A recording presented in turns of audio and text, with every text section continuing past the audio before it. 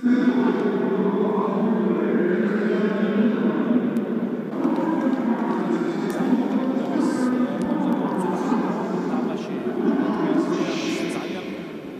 მეტოქის წინააღმდეგ, მაგრამ ეს მე მგონი დინამოს მაინც და მაინც ბევრ პრობლემებს არ შეუქმნის. ხო, არის აქ 40-50 ფანი როტერდამული გუნდისა, აი მათ გესმით მე მგონი შეძახილები გუნდებიც გამოდიან მოედანზე და თავისი გულშემატკივარი ფეინორდს ცოტა, მაგრამ დღეს ყავს, აი დინამოს კი ჩვენ და მოუწევს ცარიელ ტრიბუნებზე UEFA-ს მიერ დავალებული ბანერების დაკმაყოფილება, რომელიც ახსენებს, რომ ეს არის თანაბარი თამაში, ეს არის პატიოსანი თამაში და აქ ნაცისტურ გამოხდომებს და სხვა ასეთ მსგავსობებს ადგილი არ უნდა კონდეს.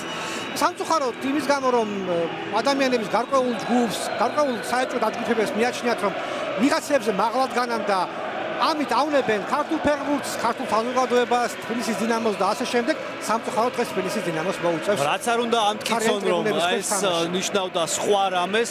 არ ვართ ჩვენ 12 და 13 წლის ბავშვები, რომელმაც არაფერი იციან და არსად უნახავთ მსგავსი ბანერები და შესაბამისად ის თავის მართლება არის აბსოლუტურად ზედმეტი. უნდა ვაღიაროთ, რომ ჩვენ დავაშავეთ ასეთი ბანერების ადგილი ნამდვილად არ არის სტადიონზე და შესაბამისად ყველამ თავისი დანაშაული, თავისი წილი დანაშაული ამ სიტუაციაში, რომელშიც არის დღეს საქართველოს ფლაგმანი გუნდი და ყველაზე ტიტულოვანი გუნდი, ყველას უნდა გვესმოდეს და ვაცნობიერებდეთ. რაც შეეხება თამაშს, თვითონ 4-0 აქვს წაგებული დინამოს,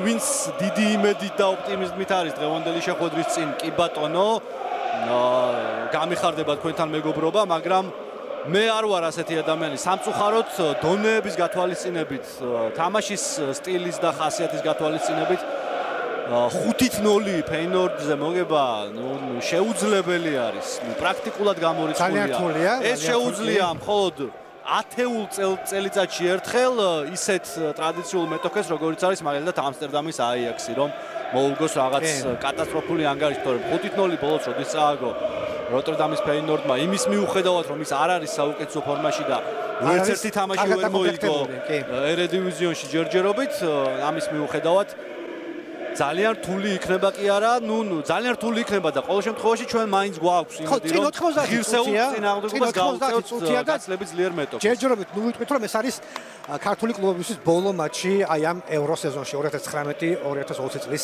ევრო სეზონში. დინამოა ბოლო კლუბი, რომელიც შემორჩა ჯერჯერობით ევროპის ლიგას.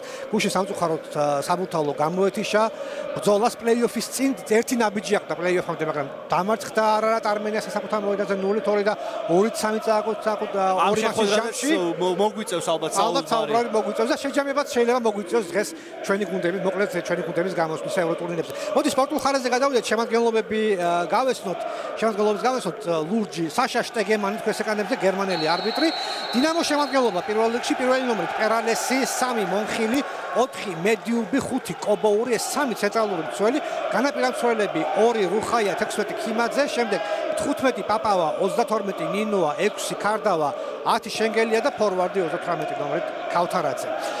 ფეინორდის შემადგენლობა ასეთია: პირველი ნომრით კარში ვერმეერი, 38 გერტრუიდა, 33 ბოტეგინი, 6 ვანდერჰეიდენი, 5 ჰაფსი, ეს დაცვის 4-ეული, კოქჩუ 23 ნომრით, 20 ტაპია, 35 ბიურგერი, 7 ნარსინგი, 10 ბერქვისი და 11 ლარსონი, ასეთია ფეინორდის შემადგენლობა.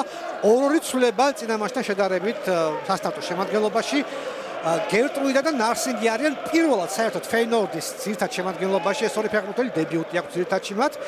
ისინი ცვლიან ნოიკუბს და სინისტრას და ასევე მედიუბი და კარდავა არიან დინამოს რიგებში ძირითადში. ისინი ცვლიან შესაბამისად კუხიანიძეს და კუტალიას. პირველი შეტევა ჰოლანდიური კლუბისა, მოვიდნენ ისინი ჩვენ საჯარიმოსთან, მაგრამ შეგით არ შეუშვიდა, ეხლა დინამოს ცდილობდა კონჩეტევას, მაგრამ დაუკარგეთ გულთი და კიდევ ერთი ცდელობა ნარსინგი თამაშობდა, ცენტრიდან უტევენ ეხლა ჰოლანდიელები, გულთით ბურგერი, უკან ცველებთან დააბრუნეს ბოტეგინი. ნახოთ აბა რა გამოვა ამ შეტევიდან, ტაპია. უკან დახევა მოუწია ფეინორდს, რაც შეეხება დინამოს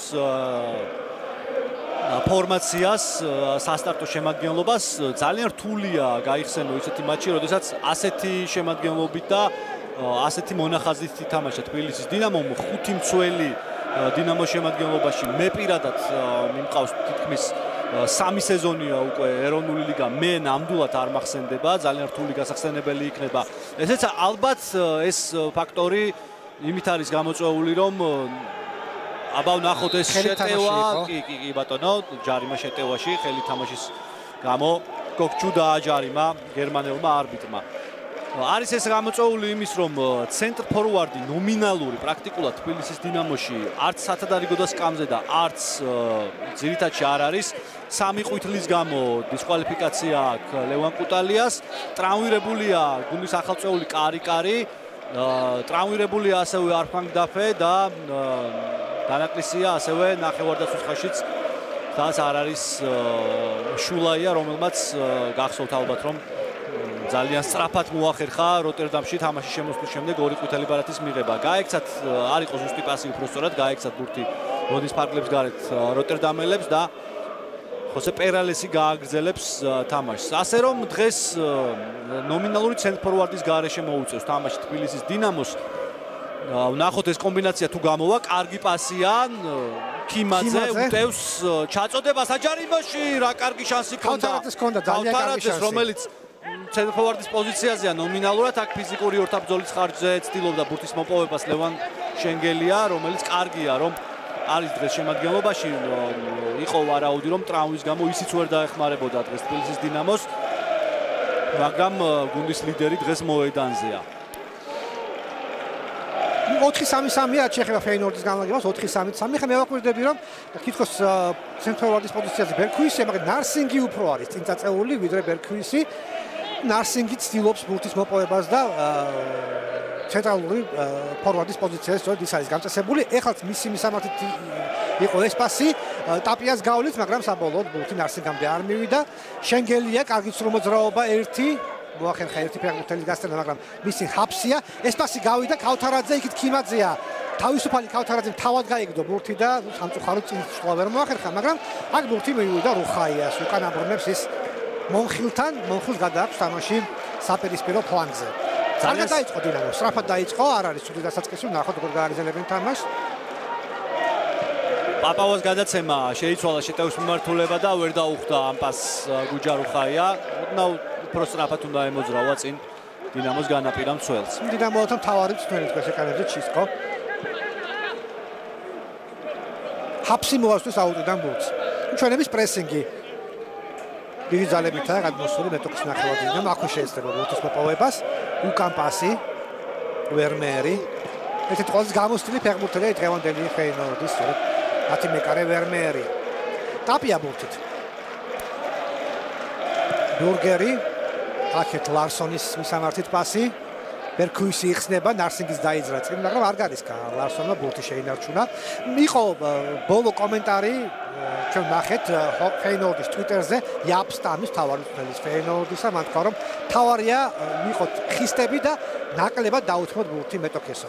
ნახოთ ამდენად გამოუვა ეს ჰოლანდიურ გუნდს, სწორედ ის აკონტროლებს ახლა, მაგრამ კარგავს და წამოვიდა დინამო მორიგ შეტევაზე. თუმცა ჩვენც მანდ-მაინც კარგად შეტევის დაწყის ფაზაში ვერ ვითამაშეთ. აქეთ პასი რუხაიას მისამართით მიიღო ჩვენმა განაპირობა მცველმა ბურთს. პასი უკან მეჯუბი და მონხილი ერთმანეთში ათამაშებენ ბურთს. ვნახოთ, რა თქმა უნდა, ანგარიში პირველი თამაშის არ გვაძლევს ოპტიმიზმის საშუალებას, მაგრამ ფეხბურთში ყველაფერი ხდება, იქნებ მოხდეს სასწაული, იქნებ ითამაშონ ბიჭებმა გადაახტნენ თავის შესაძლებლობებს და ყოველ შემთხვევაში პირველი ტაიმი მაინც მინიმალური ანგარიშით რომ მოგვაგებინა, მე პირადად ახლა არ გამოვდგები მეწრად შეიძლება ყველა ფეხბურთის და ყველა შედეგის, მაგრამ უბრალოდ მოგებაც კი დამაკმაყოფილებდა ფეინორდის წინააღმდეგ. მეტომეტის გუშინდელი იმედ გაცხრების შემდეგ იქნებ მოგებით მაინც დავამთავროთ ეს ევრო ტურნირი. თუმცა არ ვლაპარაკობთ, არ ვსაუბრობ, არ ვლაპარაკობთ ამაზე, ჯერ წინ არის მთელი მატჩი და ნახოთ ჯერჯერობით. ნინუა მოიგო საჰაერო ორთაბრძოლა, შენგელია ორი ფეხბურთელის წინააღმდეგ, კარგად თამაშობს შენგელია, მაგრამ ბოლო მომენტში ჩაუხტა მას ფეხებში ვანდერჰეიდენი და გადაიტანა ბურთი მოედნის ფარგლებს გარეთ.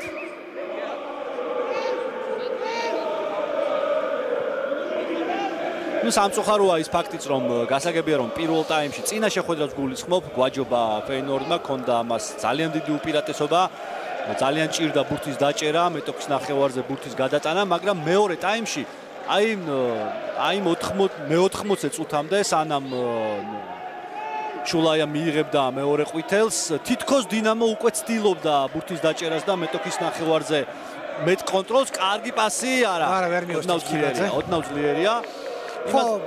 მეტ კონტროლს და თითქოს რაღაც შანსებიც იკვეთებოდა, რომ რაღაცის ხარჯზე შეიძლებოდა ანგარიშის გათანაბრება, მაგრამ სამწუხაროდ აი ამ საჯის გადაწყვეტილებამ, უდისციპლინობამ პირდაპირ ვთქვათ, დინამოს ფეხბურთელის არ შეიძლება 5 წუთში 2 ბარათი მიიღო ისეთ სიტუაციებში, სადაც ხოლო გუნდი დააღალატა, კი ბატონო. ეთახმები. ამას მოყვა ავტოგოლი და ამას მოყვა ზოგადად დიდი ანგარიშით მარცხით თბილისის დინამოსი და ფეინორდმა მოიგო იმ ანგარიშით პირველი მატჩი, რომელიც ჭირდებოდა 1991 წელს დასების თასის ფინალში გასასვლელად. მაშინ ჩვენ დავმარცხეთ ერთგვარი რევანში ნამდვილად აიღო. კი. რამდენი წელი გავიდა 91 წლის შემდეგ. ეს ხომ მცირე სტატია ფეინორდის ოფიციალურ ვებგვერდზე დაბრუნება თბილისში, გაიხსენეს ის მაშინდელი ორ მატჩიანი დაპირისპირება და რა თქმა უნდა მოწოდებებიც იყო რევანშზე, აი ამ როცა ეს წყვილი შედგა. ეს რევანში კიდევ ვთქვათ მართლაც შედგა. აქ შეცდომას უშვებს ბურგერი, არასწორი, არაზუსტი პასი და აუტი, რომელსაც დინამოელები მოასწრებენ. თქვენ ლევან მახსენა მატჩის დასაწყისში, რომ ფეინორდი არ არის ახლა ძალიან ძლიერი, მას გაუჭირდება რა თქმა უნდა აიაქსთან ორთაბრძოლა ეინდჰოვენთან ჩემპიონატში, ვერ მოიგო პირველი 2 ტური, 2 ფრე ითამაშა. მას განპირობებულია იმით, რომ ჯამში ამ გუნდმა დახარჯა სადღაც 300,000 სატრანსფერო ბაზარზე, ძირითადად თავისუფალი აგენტები აიყვანა, სამაგიეროდ გაყიდა ფეხბურთელები და მოიგო 16 მილიონი, აი ესეთი პოლიტიკა ჰქონდა მას ზაფხულის სატრანსფერო ბაზარზე და ეს რაღაც შანსი თითქოს დინამოს უტოვებდა, მაგრამ სხვაობა ძალიან დიდია ამ ორ გუნდს შორის, ეს ჩვენ კიდევ ერთხელ უნდა ვაღიაროთ. იმდენად ფეინორდი ვერ წკიდავს კიდევ ერთხელ. იმდენად ამ ორ გუნდს შორის არა, ჩემი აზრით, გაცილებით უფრო დიდია სხვაობა ერედივიზიონსა და კრისტალ პეტერბურგ ლიგას შორის. აბა ვნახოთ ლუსიანო ნარკისინგის დაწევა ძალიან რთული საქმეა ამ სიტუაციიდან და გადარჩა დინამო, ლარსონმა ვერ გამოიყენა ძალიან კარგი მომენტი. მე-10 წუთზე შეძლო დაწინაურება როტერდამის ფეინორდს. მეკარეს შანსი აღარ ჰქონდა, ძალიან დიდი კუთხე ჰქონდა დატოვებული ესპანელს. ნარსინგის პასიც პრაქტიკულად იდეალური იყო, მაგრამ ზუსტი დარტყმა არ გამოუვიდა. მე-11 ნომერს როტერდამის ფეინორდის დინამო გადარჩა ძალიან კარგი. დაცვის ფლანგი ჩავარდა რუხაიას ფლანგი და ძალიან მარტივად შევიდა ნარსინგი. პრაქტიკულად მეკარესთან პირისპირ, თუმცა გადარჩა აქ. პირველი სახიფათო მომენტი ნახეთ. ერთი ნარსინგი გუშინ ნახეთ ლუსიანოს უფროსი ძმა, რომელიც არარატ არმენიას შემადგენლობაში თამაშობს. კიდევ ერთი შეცდომა მონხილი შეცდა ძალიან უხეშად ნარსინგი. გაითავისუფლა თავი დაარტყამს აუცილებლად, კარგად აირჩია პოზიცია ხოსე პერალისმა. მეორე შანსი როტერდამის ფეინორდს. გუშინ ნარსინგის უფროსმა ძმამ საგოლე გადაცემის გაკეთება მოახერხა პირველი გოლის დროს. სამწუხაროა ძალიან გუშინდელი მატჩის შედეგი, ალბათ ძალიან იმედგასრულებულია ქართული ფეხბურთის ყველა გულშემატკივარი. ნამდვილად არ იყო კარგი თამაში, მეცაც ვიტყვი, ძალიან ცუდად ითამაშა გუნდმა, აშკარად მეტი შეუძლია თუნდაც ამ ფორმაციის საბურთალოს, მაგრამ არარატ არმენიას ბარიერის გადალახვა არ შეიძლება რაიმე გამართლება მოუძებნო, ვერ გადალახვა უბრალოდ. თუ აქამდე იგივე ზაგრების დინამოსთან ჩვენ ვამბობდით, რომ გუნდი გაცილებით გამოცდილია, გაცილებით მეტი ბიუჯეტი აქვს, გაცილებით კვალიფიციური ფეხბურთელებით არის დაკომპლექტებული. არარატ არმენიასთან ამის გამართლება შეუძლებელია პრაქტიკულად. ვიცით, რომ ეს გუნდი დაახლოებით წელიწადნახევრის წინ საერთოდ რუსეთის ქვედა ლიგაში თამაშობდა, მოსკოვის არარატი ერქვა და პირველივე წელს გადმოიყვანეს სომხეთში, გახდა ის სომხეთის ჩემპიონი, გამოვიდა ევროტურნირებზე და მივიდა ევროპის ლიგის პლეი-ოფამდე. გასაგებია, რომ საბურთალოს შემთხვევაშიც პირველად თამაშობდა გუნდი ევროტურნირებს და აქ გაცილებით დიდი სხვაობაა ვიდრე ეროვნულ ლიგაში. სწორედ ამ სხვაობის გამო ვერ გავიდა გუნდი შემდეგ ეტაპზე, გაცილებით სხვა ტემპი, გაცილებით სხვა ფეხბურთელები. და ალბათ ბიუჯეტში დაინც დიდი სხვაობა კიდევ ერთხელ ვთქვათ, იმიტომ რომ იმ ლეგიონერებს, რომელიც ყავს არათ არმენია შენახვა უნდა და ის ლეგიონერები, ასეთ დონის ლეგიონერები ჩვენთან არ თამაშობენ. სამწუხაროა, რომ თბილისური გუნდები განსაკუთრებით თბილისის დინამო, საბურთალო, თბილისის ლოკომოტივი, რომლებსაც გააჩნიათ აწყობილი ინფრასტრუქტურა პრაქტიკულად, რომელსაც შეუძლია რომ თავისი აკადემიის ხარჯზე იფიქრონ გაძლიერებაზე და შემდეგ ამ ფეხბურთელების გასხვისებაზე, უბრალოდ ვერ ახერხებენ ნორმალური მაღალი დონის ლეგიონერების ჩამოყვანას, იმიტომ რომ მათ ჭირდება დიდი ხელფასი. დიდი ესე პირობითად არ მგონია რომ იგივე აშანტე და ნარსინგის უფროსი ძმა არარატ არმენიაში რაღაც კოლოსალურ ანაზღაურებას იღებენ დღევანდელი გადმოსახედიდან, მაგრამ ქართულ კლუბებს ესეც ძალიან უჭირთ, რაც ძალიან სამწუხაროა და ეს თითქმის ყველა თამაში იჩენს ხოლმე თავს, მაგრამ ასევე მინდა ვთქვა, რომ მხოლოდ ფეხბურთელების ბრალი მე მგონი არ უნდა იყოს ის, რაც გუშინ მოხდა ლოკომოტივზე. ზოგადად გულშემატკივრობის კულტურას დასახვეწია, შეიძლება ბევრს ეწყინოს ახლა, რასაც ვსაუბრობ, მაგრამ ეს ფაქტი არის. გუშინდელი თამაშის მერე ფეხბურთელების შეურაცხყოფა, გინება და საჯზე და ფეხბურთელებზე ბოთლების სროლა, ვერანაირ გამართლებას ვერ მოძებნის ვერავინ ამის, რაც არ უნდა გულდასაწყვეტი იყოს. ეს ფაქტი თვითონ რომ გუნდმა წააგო და გამოეთიშა ევროპის ლიგას, ეს არ ამართლებს იმ გულშემატკივარს, რომელიც პირდაპირ ვამბობ, რომ სტადიონზე მზესუმზირის საკვნეტად და ლუდის დასალევათაა მოსული. ანუ თორემ 1000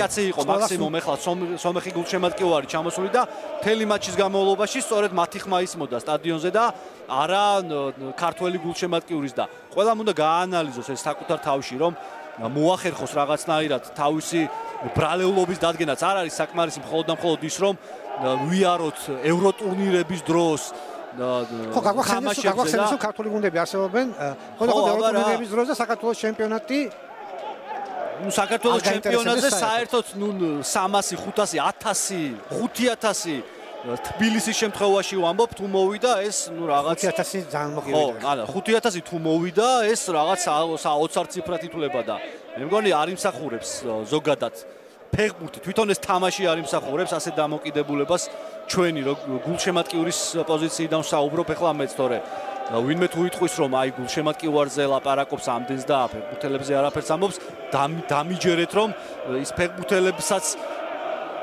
მეტი პროფესიონალიზმის გამოჩენა მართებდათ გუშინელ შემთხვევაში და დარწმუნებული ვარ რომ ეს არ იყო მათი მაქსიმუმი, რაც გუშინ ანახეს და მეტი პასუხისმგებლობა აქვთ მათ გულშემატკივრის წინაშე და ეს პასუხისმგებლობა თითოეულმა უნდა გააცნობიეროს.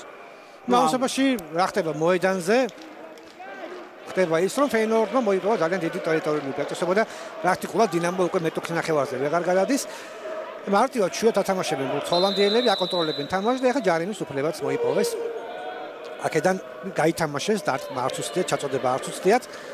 ვანდერ ჰეიდენი გადააქვს ბურთი ფლანგზე, იქეთ გერტრუი და სამი ახალგაზრდა ფეხბურთელი, თინეიჯერი ფეხბურთელი, შეგვიძლია ასე ვთქვათ, ყავს კარგი პასი გავიდა, მაგრამ დროულატოვებს კარს ხოსე პერალესი. ესენი არიან ბურგერი, გერტრუიდა და ქოქჩუ, სამივე ჰოლანდიელია. მაღალია ქავთარაძისთვის ეს პასი, რომც არ დაცნენოდა ფეხი ვერ მიიღებდა ნოდარ ქავთარაძე ამ ბურთის მიიღებას. ისევ ჰოლანდიელები შეტევაზე. მარცხენა ფლანგისკენ წავიდა ბურთი. უკან პასი. ცდილობს თავისუფალი ზონის მონახვას ჩვენ საჯარიმოში. როტერდამის ფეინორდი ჯერჯერობით არ გამოსდის.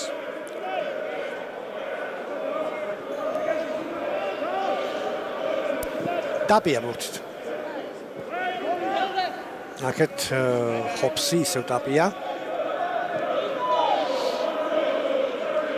გუნდის კაპიტანი ბოტეგინი არ გამოვიდა, კარგი პასი, თიმაძე ძალიან კარგი იყო, სწრაფი ხარჯზე არა.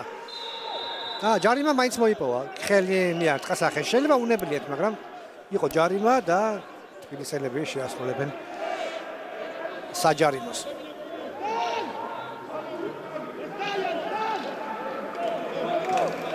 %3 აქვს ბურთის ფლობა თავის სასარგებლოდ ფეინორდს, 2 დარტყმა, არც ერთი დინამოს, 1 ზუსტი დარტყმას ვნახეთ ჩვენ პერალესმა მოიგერია ნარსინგის დარტყმული დინამოელები საკუთარ ნახევარს.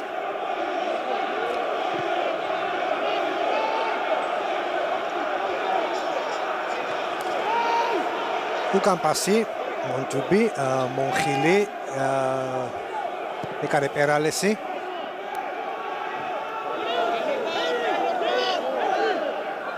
ბურთი ფეინორდ დაუტოვა მსაჯმა. ხოპში აქვს აუტენ ამ ბურთს. იაპსტანის ეკრანებზე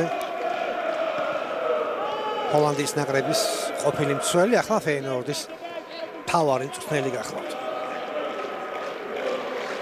მარჯვენა ფლანგიდან ვითარდება ჰოლანდიელთა იერიში ნარსინგი, არა ეს ნარსინგი არ არის, ნარსინგი საჯარიმოსთან ახლოს არის ჩასაფრებული ელის თავის შანს. გავიდა მოედნის ცენტრში ეს გადაცემა ლარსონი. დაიჭირა ბურთი ფეინორდმა, ჯერჯერობით აქვთ ამ კომპონენტში უპირატესობა ჰოლანდიელებს. რუხაიას დარჩა ბურთი საბოლოოდ. სწორად მოიქცა, პირდაპირ მოიგერია. შეწოლის ქვეშ იყო მეტოქი ფეხბურთელისგან. მოდის ცენტრში დინამოელები ბურთით და არა ზუსტი პასი შენგელიას მისამართით. შვიდად აუღელობად მეკარე ვერმეერს უბრუნებენ ბურთს, ეს გააკეთა ვანდერჰეიდენმა. არ გარისკან ვერმეერმა გადააგდო ბურთი მოედნის პარკების გარეთ. ზოგადად რამდენადაც კარგი არის ვერმეერი კარის ხაზზე, ახასიათებს ხოლმე მას არადამაჯერებელი თამაში გამოსვლებზე, ასევე ფეხით თამაშის დროს. შესაბამისად, მაღალ პრესინგს დინამოს მხრიდან შეიძლება კონდეს გარკვეული აზრი. მონხილი, შენგელია, გაიქცა ბურთი შენგელიას, ნარსინგმა აიღო და ატოვებინეს ბურთის სწრაფად დინამოელებმა ჰოლანდიელ შემტევს. ცდილობს ახალი შეტევის ორგანიზებას დინამო თბილისი. კობოური იყო ბურთით. მეჯუბი. კობოური წამოიღო ბურთი. გადმოწდა ცენზა ჯარიმა. ჯარიმა ნარსინგი წამოყვამას და დაარღვია თამაშის წესი ჰოლანდიელთა ფორვარდმა, რომელიც თუ ეს ეკრანებზეა. ბურთი ჩვენია, სწრაფად გავითამაშეთ. კობოური გადავიდა მეტოქის ნახევარზე. დიდი რაოდენობით არიან თბილისელი ფეხბურთელები ჰოლანდიელთა ნახევარზე, მაგრამ ეს შეტევა მაინც სიმწვავით ნამდვილად არ გამოირჩა. უკან დააბრუნეს ბურთი. რთულია რა თქმა უნდა როტერდამის ფეინორდის დაცვის ხაზში თავისუფალი ზონების მოძებნა. გაცილებით მეტი ინდივიდუალური თამაში, გაცილებით მეტი მოძრაობა საჭირო იმისთვის, რომ ასეთი დონის გუნდს მოუძებნო გასაღები, შეუქმნა სახიფათო მომენტი. მოედის ცენტრში პრაქტიკულად თამაში არ გვაქვს, თუ აკვირდებით. ბატონობენ ტაპია, ქოქჩუბურგერი, პაპავა ნინუა პრაქტიკულად უბურთოდ არიან დარჩენილები. მოედის ცენტრი მთლიანად დაპყრობილი აქვს ჰოლანდიურ გუნდს. ძალიან ცუდად თამაშობს ახლა პერალესი, ჩააბარა ბურთი ლარსონს და კარგი შეტევა როტერდამელების ეს ვასტები ბერქუისია. ჩაწოდება იქნება ახლა დარტყმის მცდელობა, არ გამოუვიდა და კონშეტევის შანსი გვაქვს, თუმცა არა, ახერხებს შენგელია ბურთის წამოღებას, კიდევ ერთი ფეხბურთელი მოატყუა და ძალიან კარგად მიდის წინ. დახმარება სჭირდება. ნახეთ რამხელა გარღვევა და რამხელა მანძილია წინახასა და უკანახანის ფეხბურთელებში. ვერავინ შენგელიას დროულად ვერ წამოყვა და ამიტომაც შეჩერდა ეს შეტევა. ქიმაძე ჩაერთო, კარგად ჩაწოდებაც შეიძლება. ნახოთ დაბალი პასი საჯარიმოში და პირველ კუთხურს მოაწვის თბილისის დინამო.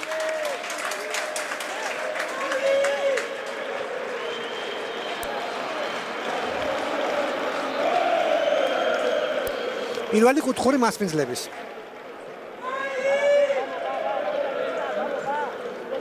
ოცდამეერთე წუთზე ჩამოასწვის დინამო კუთხურს. ამას ნინუა გააკეთებს.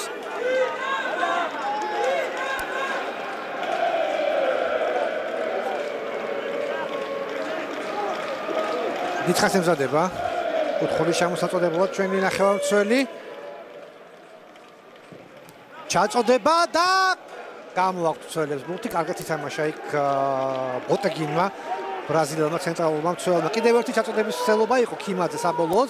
კარგად მოატყუა ერთი. კიდევ უფრო წინ წაიწია გიორგი ქიმაძემ და კიდევ ერთი კუთხურია.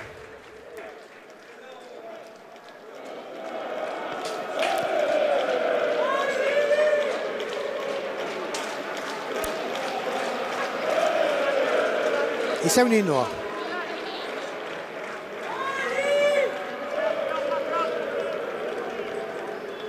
ისევ მეკარის საჯარიმოში ჩაწოდება, ისევ გამოაქვს თავით ბურთი, აქ გადმოგდებულ ბურთზე დაარტყა შეიძლება. შენგელიან დაარტყა, მაგრამ ერთბაშად ორი მცველი გადაეღობა მას წინ. მოახერხეს მოგერიება. კარგი მონაკვეთი აქვს თბილისის დინამოს. ზედზედ მესამე შეტევა წამოიწყო. რუხაია მიიღო ბურთი, ზუსტი პასი იყო. შენგელია ყავს მას, თუმცა არა, უკან დაბრუნდა და დაუკარგა ტემპი აი ამ შეტევას. კიდევ უფრო უკან პასი, რომელსაც ასრულებს მონხილი. მეჯუბი შენგელია იხსნება, რუხაიაზე გაკეთდა პასი, მაგრამ ჩაიჭრა ეს გადაცემა, რთული იყო. ასე სიტუაციაში გუჯა რუხაიასთვის ბურთის მიღება და დამუშავება არც აცადა ეს ფეინორდის განაპირა მცველმა. ეს ტაპია, პირველი ლეგიონერი ფეინორდის. ბოტეგინი თამაშობდა, შემდეგ გერტრუიდა. ისევ ტაპია. ორ ცენტრალურ მცველს შორის მოქცეული საგდენი ნახევარმცველი იწყებს შეტევას. დიდად არც ფეინორდი კლავს თავს, რომ სწრაფი თამაში მოახვიოს თავის გუნდს. ფეინორდის თავი ამოცანა ესე. ბურთის შენარჩუნება, ბურთის გორება და თუ შანსი გაუჩნდება. რაც უფრო ნაკლებ ენერგიას დახარჯავს თბილისის დინამოსთან ამ შეხვედრაში როტერდამის ფეინორდი, ეს ჩაითვლება შესრულებულ ამოცანად. რომც წააგონ ამისთვის დარწმუნებული ვარ, რომ არავინ დაძრახავს როტერდამის ფეინორდს. შენგელია ძალიან კარგი ფინტი, თუმცა მიუხვდა. ჰაფსთან ფეხი დაუწდა. ჩვენ შემტევს და ამიტომაც არ გამოვიდა ეს ლამაზი ეპიზოდი ბოლომდე კარგი. ბოტეგინი. გადავიდა ცენტრალურ მცველი მეტოქის ნახევარზე, გერტრუიდა. ისევ ბოტეგინი. თუმცა თუ ამოიწევიან დინამოელები და აი აქ მოახერხებენ რომ შეხვდნენ მეტოქეს და ეცდებიან ბურთის ათმოს უკეთესი იქნება. თორემ ფეინორდს არაფერი აუჭირს რომ ეს აგორაოს ბურთი და გაიყვანოს დრო ამ თამაშში და პროცენტებიც გაზარდოს ბურთის ფლობისა თავის ასარგებლად. გერტრუიდა წავიდა წინ. ახალგაზრდა მცველი, რომელსაც დებიუტი აქვს კიდევ ერთხელ გამეორებ ძირითად შემადგენლობაში. ფეინორდის ისევ ის თამაშობდა, შემდეგ კოკჩუ და აქეთ პასი ვანდერ ჰეიდენს. შემდეგ ჰაფსი შეცვალეს ფლანგი ჰოლანდიელებმა. ნელ-ნელა იტყუებენ ჩვენებს საკუთარ ნახევარზე, თუმცა დინამოც შეიძლება მაინც არაპირებს რომ ცოტა ზემოთ ამოიწიოს და მეტოქის ნახევარზე შეხვდეს მოწინააღმდეგეს. კოკჩუ გავაჩერეთ, კარგად თამაშობს ქიმაძე, შემდეგ არაზუსტ პასს აკეთებს. გერტრუიდა ბურთი დატოვა თამაში, მაგრამ ჩააბარა ქიმაძეს. წამოვიდა ქიმაძე წინ, თავად აიღო საკუთარ თავზე თამაში და შეცდა. დაკარგა ბურთი. ნარსინგი თამაშობდა, ბერქუის დაუტოვა. ძალიან მარტივად შედის ბერქუისი მეტოქის საჯარიმოში და ბოლო მომენტში ქიმაძე ახერხებს მისთვის ბურთის აწმყოს. რუხაია. ჯერჯერობით მას ხელს არავინ უშლის, გაჩერდა რუხაია. მეკარე პერალეს.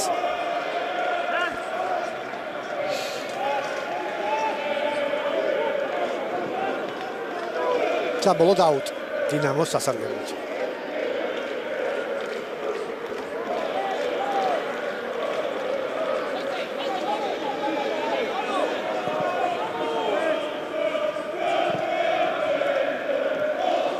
მოხელს დაუბრუნდა ბურთი პერალესი. არ გამოსდის თამაშის ორგანიზება ჯერჯერობით თბილისის დინამოს. მეტი მოძრაობაა საჭირო ისეთი მეტოქის წინააღმდეგ, როგორიც არის როტერდამის ფეინორდი. ეს არის გადამწყვეტი, კარგად მოქმედებს აქ პაპავა. გავიდა ეს პასი, ქარდავა ერთ-ერთია მეკარესთან, უნდა გაიტანოს. ქარდავა. ვერმერმა მოახერხა ამ მუხტის დაჭერა. რა შანსი? შესანიშნავი შანსი ჰქონდა თბილისის დინამოს ანგარიშის გასახსნელად. ერთ-ერთზე დარჩა ბაქარ ქარდავა, მაგრამ ვერ შეასრულა. ვერ დაარტყა კარგად კარის მიმართულებით, ვერმერმა გადაარჩინა თავისი გუნდი. შესანიშნავი შანსი. ნაჭრა ბურთი ქარდავა, უშვებდა შორეული კუთხისკენ, მაგრამ ვერმერი მიუხვდა.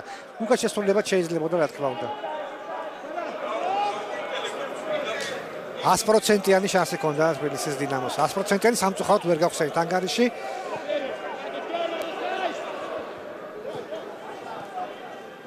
ცოტა გასაკვირი იყო ის ჩავარდა, რომელიც ნახევარდაცვის ცენტრსა და დაცვის ცენტრს ჰქონდა ფეინორდის, ეს აღნიშნოთ, ძალიან მოულოდნელი.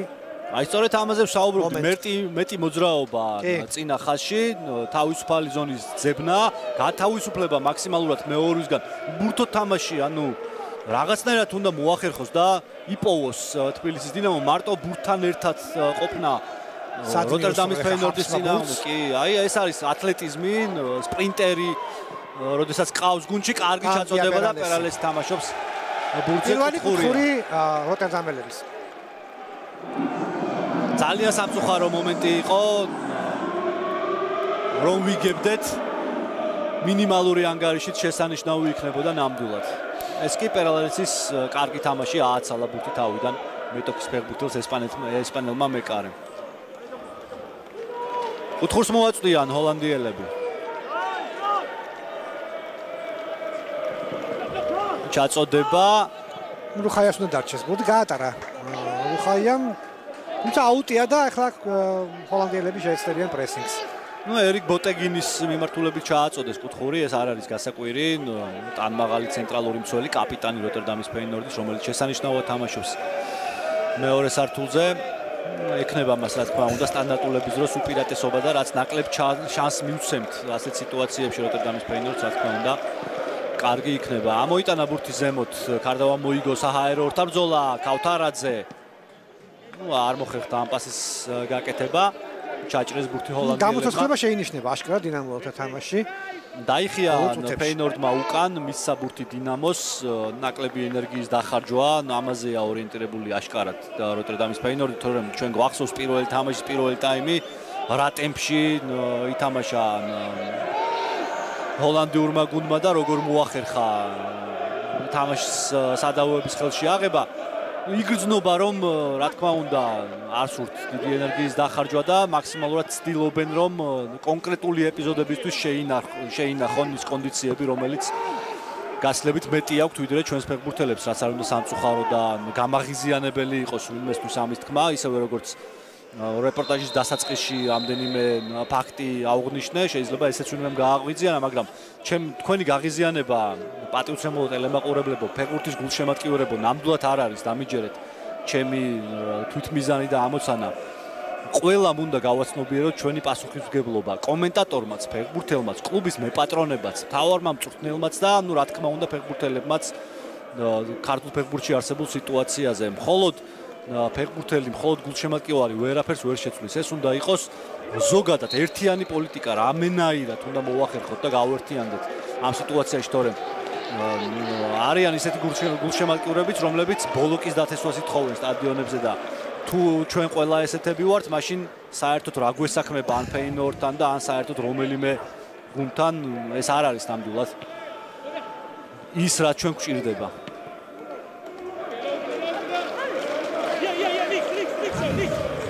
ნაცად 15 წუთი პირველი ტაიმის დამთავრებამდე დინამოს თამაში ბოლო წუთებში მოსაწონია, თუმცა აი ესეთი შეცდომები უნდა გამოურიცხოთ. ძალიან ცუდად თამაში ახლა ნინოამ და ფლანგზე დარჩა თავისუფალი ლარსონი, რუხაია ისე ვერ მოასწრო, ლარსონმა შეინარჩუნა ბურთი. ბურგერი თამაშობდა, შემდეგ გერტრუიდა. ჯერჯერობით განაპირა მცველები ისე აქტიურად როტერდამის ფეინორდის არ ერთვებიან შეტევებში. ნაკლებად ჰაფსი და გერტრუიდა.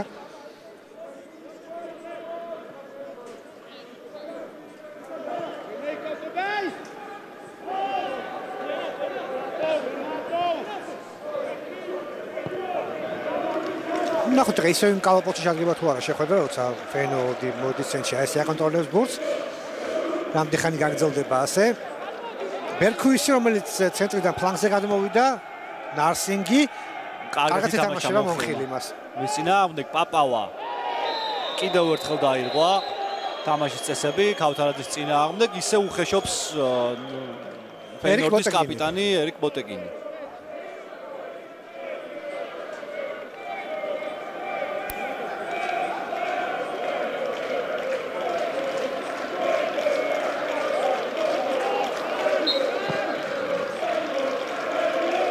ფლანგზე კიმაძე მიიღო ბურთი.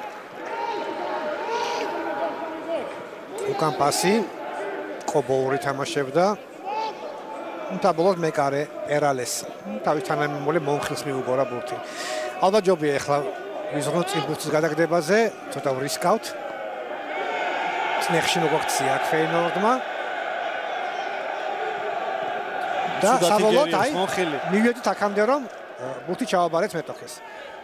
არ გავიდა ეს პასი, კარგია, დატოვა ბურთმა მოედნის ფარგლები. პერალესი გააგრძელებს თამაშს.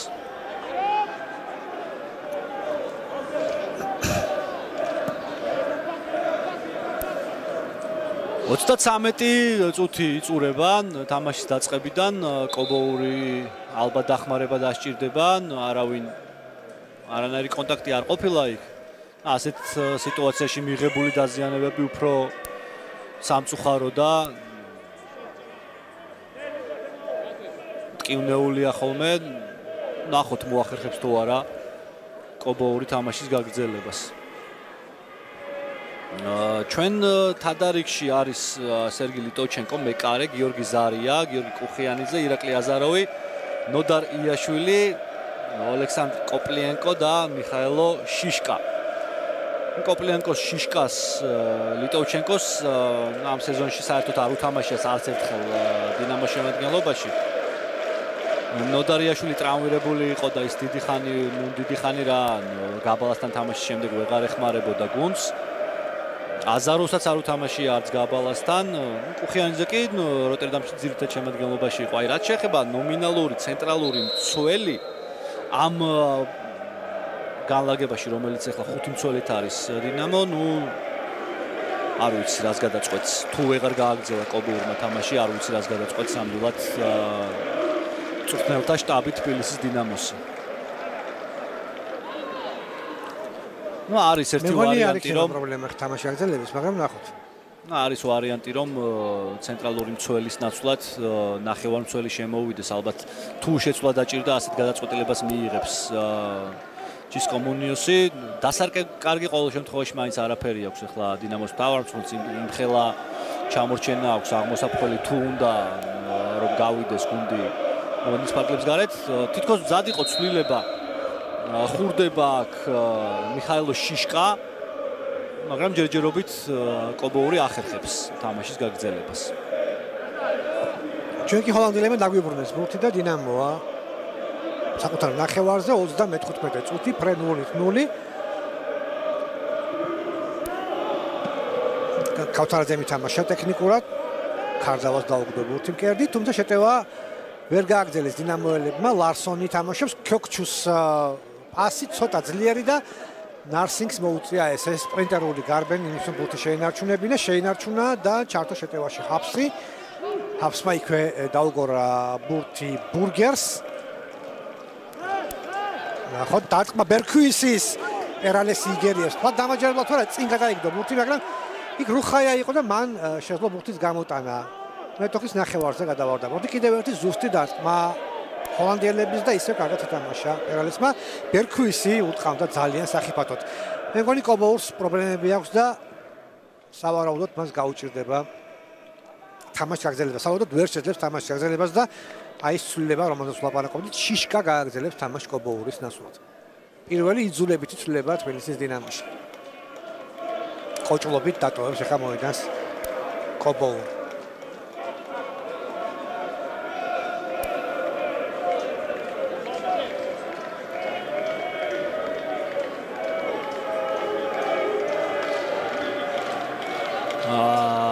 მიხაილო შიშკა 25 წლის მცველი, რომელიც უკრაინელია.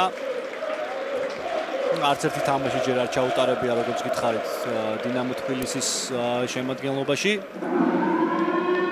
და განმეორებით ეს დარტყმა, რომელიც ბერქუისმა შეასრულა. წარმატებული დებიუტი უსურვოთ შიშკას, ნახოთ როგორ გაართმევს ის თავს.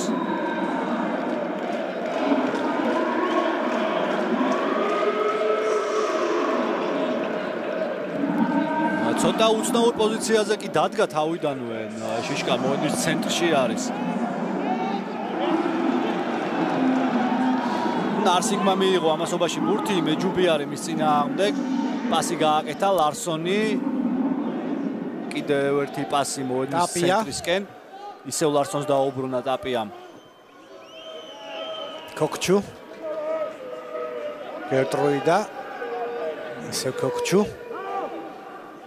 ნეჯერ ჯერ ავითარებენ შეტევას როტერდამელები. მოკლე პასებით გადიან ფოს ბურგერი. ჯარი მდებაროდა ქავთარაძე.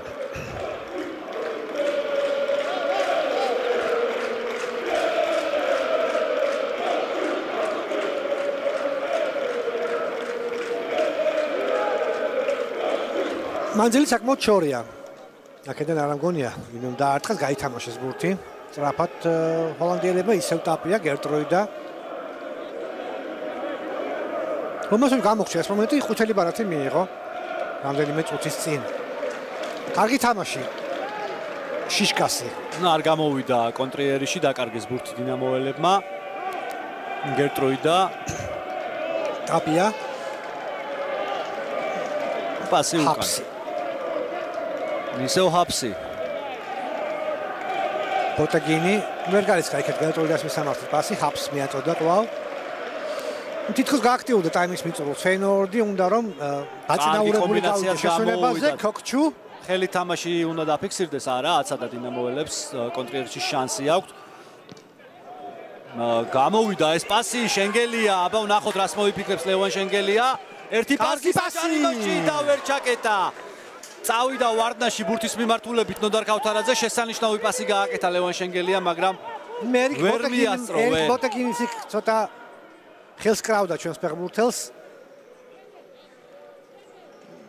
კარგი შეტევა გამოვიდა დინამოს, მეორე ძალიან სახიფათოდ შეუტიეს ჩვენმა ფეხბურთელებმა, მაგრამ გატანა სამწუხაროდ არც ამჯერად გამოუვიდათ.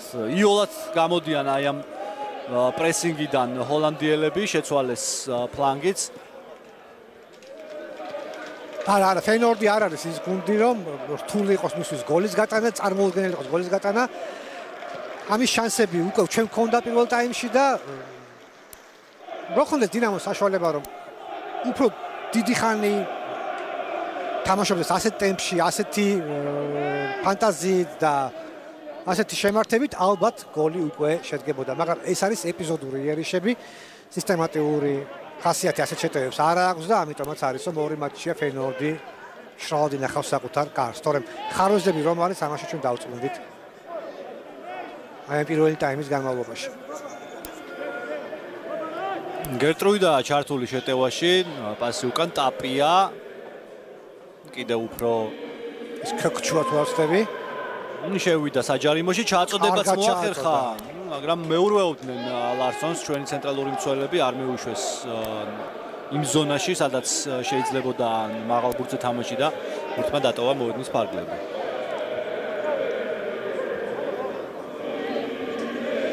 ხუთი წუთი პირველი ტაიმის დასრულებამდე 0-0.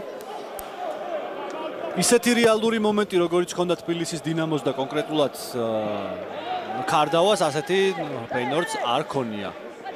ვერმერს უბრუნებს კაპიტანი. კარგად თამაშობს ფეხით ჰოლანდიელთა კიპერი. ტაპიამ წაიღო კარგად ძალიან ბურთი. დროული პასი აკეთა, მაგრამ თამაში. ოდნავ წინ გაასწრო ცენტრალურ მცველებს ლუსიანო ნარსინგმა და დააფიქსირა ეს გვერდითმა არბიტრმა. ისიც ეს განაპირა მცველის ჩვენი განაპირა მცველის მოქმედება ოდნავ საეჭვო იყო, შეიძლება არც იყო ამ სიტუაციაში თამაშგარი მდგომარეობა. ნინოა, შეცდა ნინოა. თამაშობდა ტაპია, შემდეგ ლარსონი. ნარავინ მის გარშემო არ იყო წინ, ამიტომაც უკან არჩია პასის დაკეთება, ისევ ტაპია. ძალიან უნარიანად ხელმძღვანელობს დღეს ტაპია თავისი გუნდის შეტევებს, ძალიან კარგად იწყებს იერიშებს. ძალიან დამაჯერებელია მოედნის ცენტრში. ნინოა კიმაძე. ისევ საკუთარ ნახევარზე აკონტროლებს ბურთს დინამო თბილისი. პაპავა. მიიწევს წინ და უბრკოლებლად გადავიდა მეტოქის ნახევარზე. შენგელია, ქავთარაძე. ნინოა მარცხენა ფლანგიდან გავითარდება როგორც ჩანს დინამოს იერიში. ნინოა, აი დარტყმა შეუძლია ამ პოზიციიდან ნიკა ნინოას, მაგრამ გაცლებით უკეთესი ვიდრე ეს იყო. სადა შორი მანძილიდან, მაგრამ ძალიან დიდი მანძილით აცდა მეტოქის კარს. არ ჩხარობს კენტ ვერმეერი. იქვე გაითამაშა ბურთი კაპიტანთან. შეიძლება იქვე ბრძოლა, იქვე პრესინგი, ასე ცდილობს თბილისის დინამო. გამოდიან ამ სიტუაციიდან მარტივად თოდერდამელები, ბურთი მიაწოდეს მათ ვანდერჰეიდენს, რომელმაც ცენტრამდე ამოიტანა. დაბალი პასი გააკეთა ბერქუისის მისამართით. შემდეგ ლარსონი.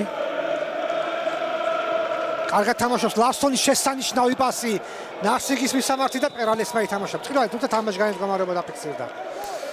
რამდენიმე მცველი მოჭრა შათ ლარსონმა აი ამ პასით, მაგრამ ნარსინგი აღმოჩნდა თამაშგარის გამარებაში.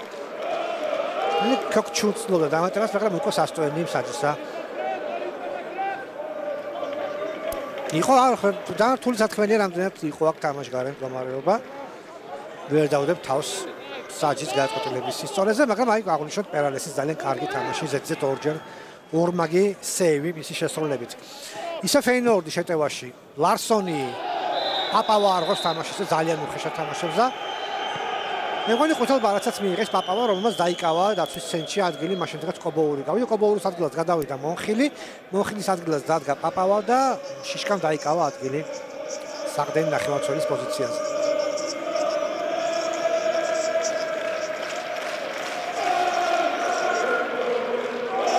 ჯარიმების ხრივ დღეს განსაკუთრებული უხეში თამაში არ არის, შეგვიძლია ვთქვათ.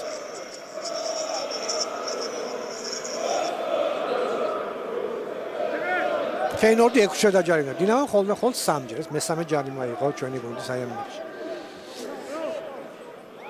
მზადდება ჩაწოდება დაჯარიმოში. ბერქუის დაუტოვა ბურთი ლარსონმა, ჩაწოდება და მარტივად გამოაქვს ბურთი მონხილს. ანისა რომ ქარდავას აქვს შანსი გაიქცეს ბურთიანად, თუმცა დიდი დრო მოანდომა ბურთის დაწევას, შემდეგ კედელი გაითამაშა პარტნიორთან, ისევ ქარდავა და იბრძოლებს ქავთარაძე ბურთისთვის. იბრძოლებს, თუმცა ვერ ახერხებს ბურთის მოპოვებას. შემდეგ აუტ. ჰოლანდიელთა სასარგებლო. თავდება პირველი ტაიმი, ბოლო წუთი მიმდინარეობს, პირველი ნახევრის ფრე 0-0. მე მგონი არაფერში ჩამორჩეთ ბევრით. ფეინორდს უფრო სახიფათო და 100%-იანი მომენტი ჩვენ მქონდა 1-1-ზე გასვლა ქარდავასი მეტოქესთან, მეკარესთან. სრულიად უადგილო ყვითელი ბარათი, მინიმალური დარღვევის გამო დასაჯა ახლა ნოდარ ქავთარაძე გერმანელმა მსაჯმა. შტეგემანმა. ასე რომ მოდი თქვა თანაბარი პირველი ნახევარი ვიხილეთ. ძალიან საინტერესოა რას შემოგთავაზებს მეორე ტაიმში თბილისის დინამო მოახერხებს თუ არა ტემპის მომატებას და რაღაც ხიფათების შექმნას მეტოქის კართან. აი როტერდამის ფეინორდს რაც შეეხება მათ არაფერი საჩქარო და სანერვიულო ჯერჯერობით ნამდვილად არ აქვთ. ჯერჯერობით კი არა, მე მგონი საერთოდ არც აქვთ არაფერი სანერვიულო. 3 წუთი დაემატა პირველ ტაიმს. ვანდერჰეიდენი თამაშობდა ბერქუისი, შემდეგ ჰაფსი. შიშკამ ნახევარდაცვაში დაიკავა ადგილი, შეიცვალა დინამოს განლაგება. პაპავა დადგა დაცვის ცენტრში. კარგად თამაშობს ლარსონი. აუტ. მოახერხა მაინც ბურთზე თამაში ბოლო მომენტში გუჯარუხაიამ. გორითი ხაზიდან განაახლებენ თამაშს ჰოლანდიელები. ეს ბურგერია. ერთ-ერთი თინეიჯერი, რომელიც ფეინორდის ძირითად შემადგენლობაში მოხვდა. კერტროიდა. ბერქუისი. სერგეტროიდა ამზადება ჩაწოდება, არა, ცენტრში პასი. შორი მანძილიდან უტყავდა ბურგერი და ბურთი მოიგერიეს. აუჩი დინამოელებმა. არა, ბურთი ჩვენია როგორც ჩანს. პასი გამოჩნდა. ქარდავა ნინოა. გამოვიდა ეს პასი, ნახოთ გუჯარუხაია ახერხებს ბურთის დამორჩილებას. დიდი ძალებით უწევს თბილისის დინამო. აბა ვნახოთ თავს თუ გაითავისუფლებს ლევან შენგელია მეურვეობისგან, არა, კარგად დადგა მის წინააღმდეგ ჰოლანდიელთა მცველი ჩაწოდება საჯარიმოში და ადვილად დააფიქსირა ბურთი ხელებში კენტ ვერმეერმა. ჰაფსმა ითამაშა ძალიან კარგად დაცვაში. ვარდნაში გარისკა და ვარდნაში მოახერხა შეჩერება შენგელიას. ეხლა მაქსიმალური მობილიზება შეტევაში კი ვიყავით, მაგრამ მოდი დაცვასაც მივხედოთ მაქსიმალურად, რომ არ წავიღოთ გოლი გასახდელში. ფეინორდს აქვს კიდევ სადღაც წუთი იმისთვის, რომ ეს ბოლო შეტევა განახორციელოს. ბურგერი. კოქჩუ. ლარსონი. ბერქვისი. თამაშგარეთ მდგომარეობა, ეს ჩანდა აშკარად. გააჩერა თამაშის გვერდითმა არბიტრმა. როგორც ჩანს, აღარაფერი შეიცვლება პირველ ტაიმში, წამებია დარჩენილი პირველი ნახევრის დასრულებამდე 0-0. ყვითელი ბარათიც დაიმსახურა ბურთის გადაგდებისთვის სტივენ ბერქვისმა.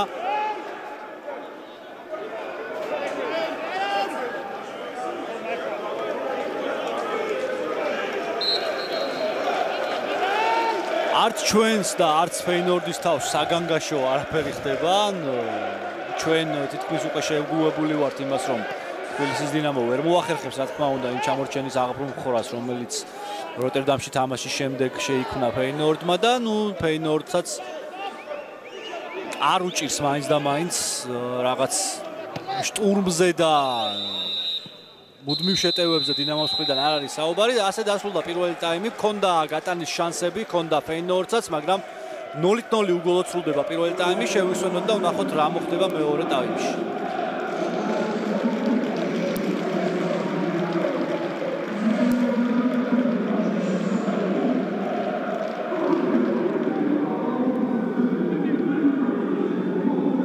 ბაქარ კარდავას მომენტი, როდესაც 1-1-ზე დარჩა მეკარესთან, მაგრამ ვერაჯობა კენდუერმერს.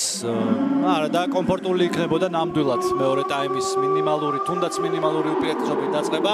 შეგახსენებთ პირველი ტაიმის პირველი თამაშის შედეგადსაც, ვისაც არ გახსოვთ, მაგრამ არ გონია რომ ვინმეს არ ახსოვდეს.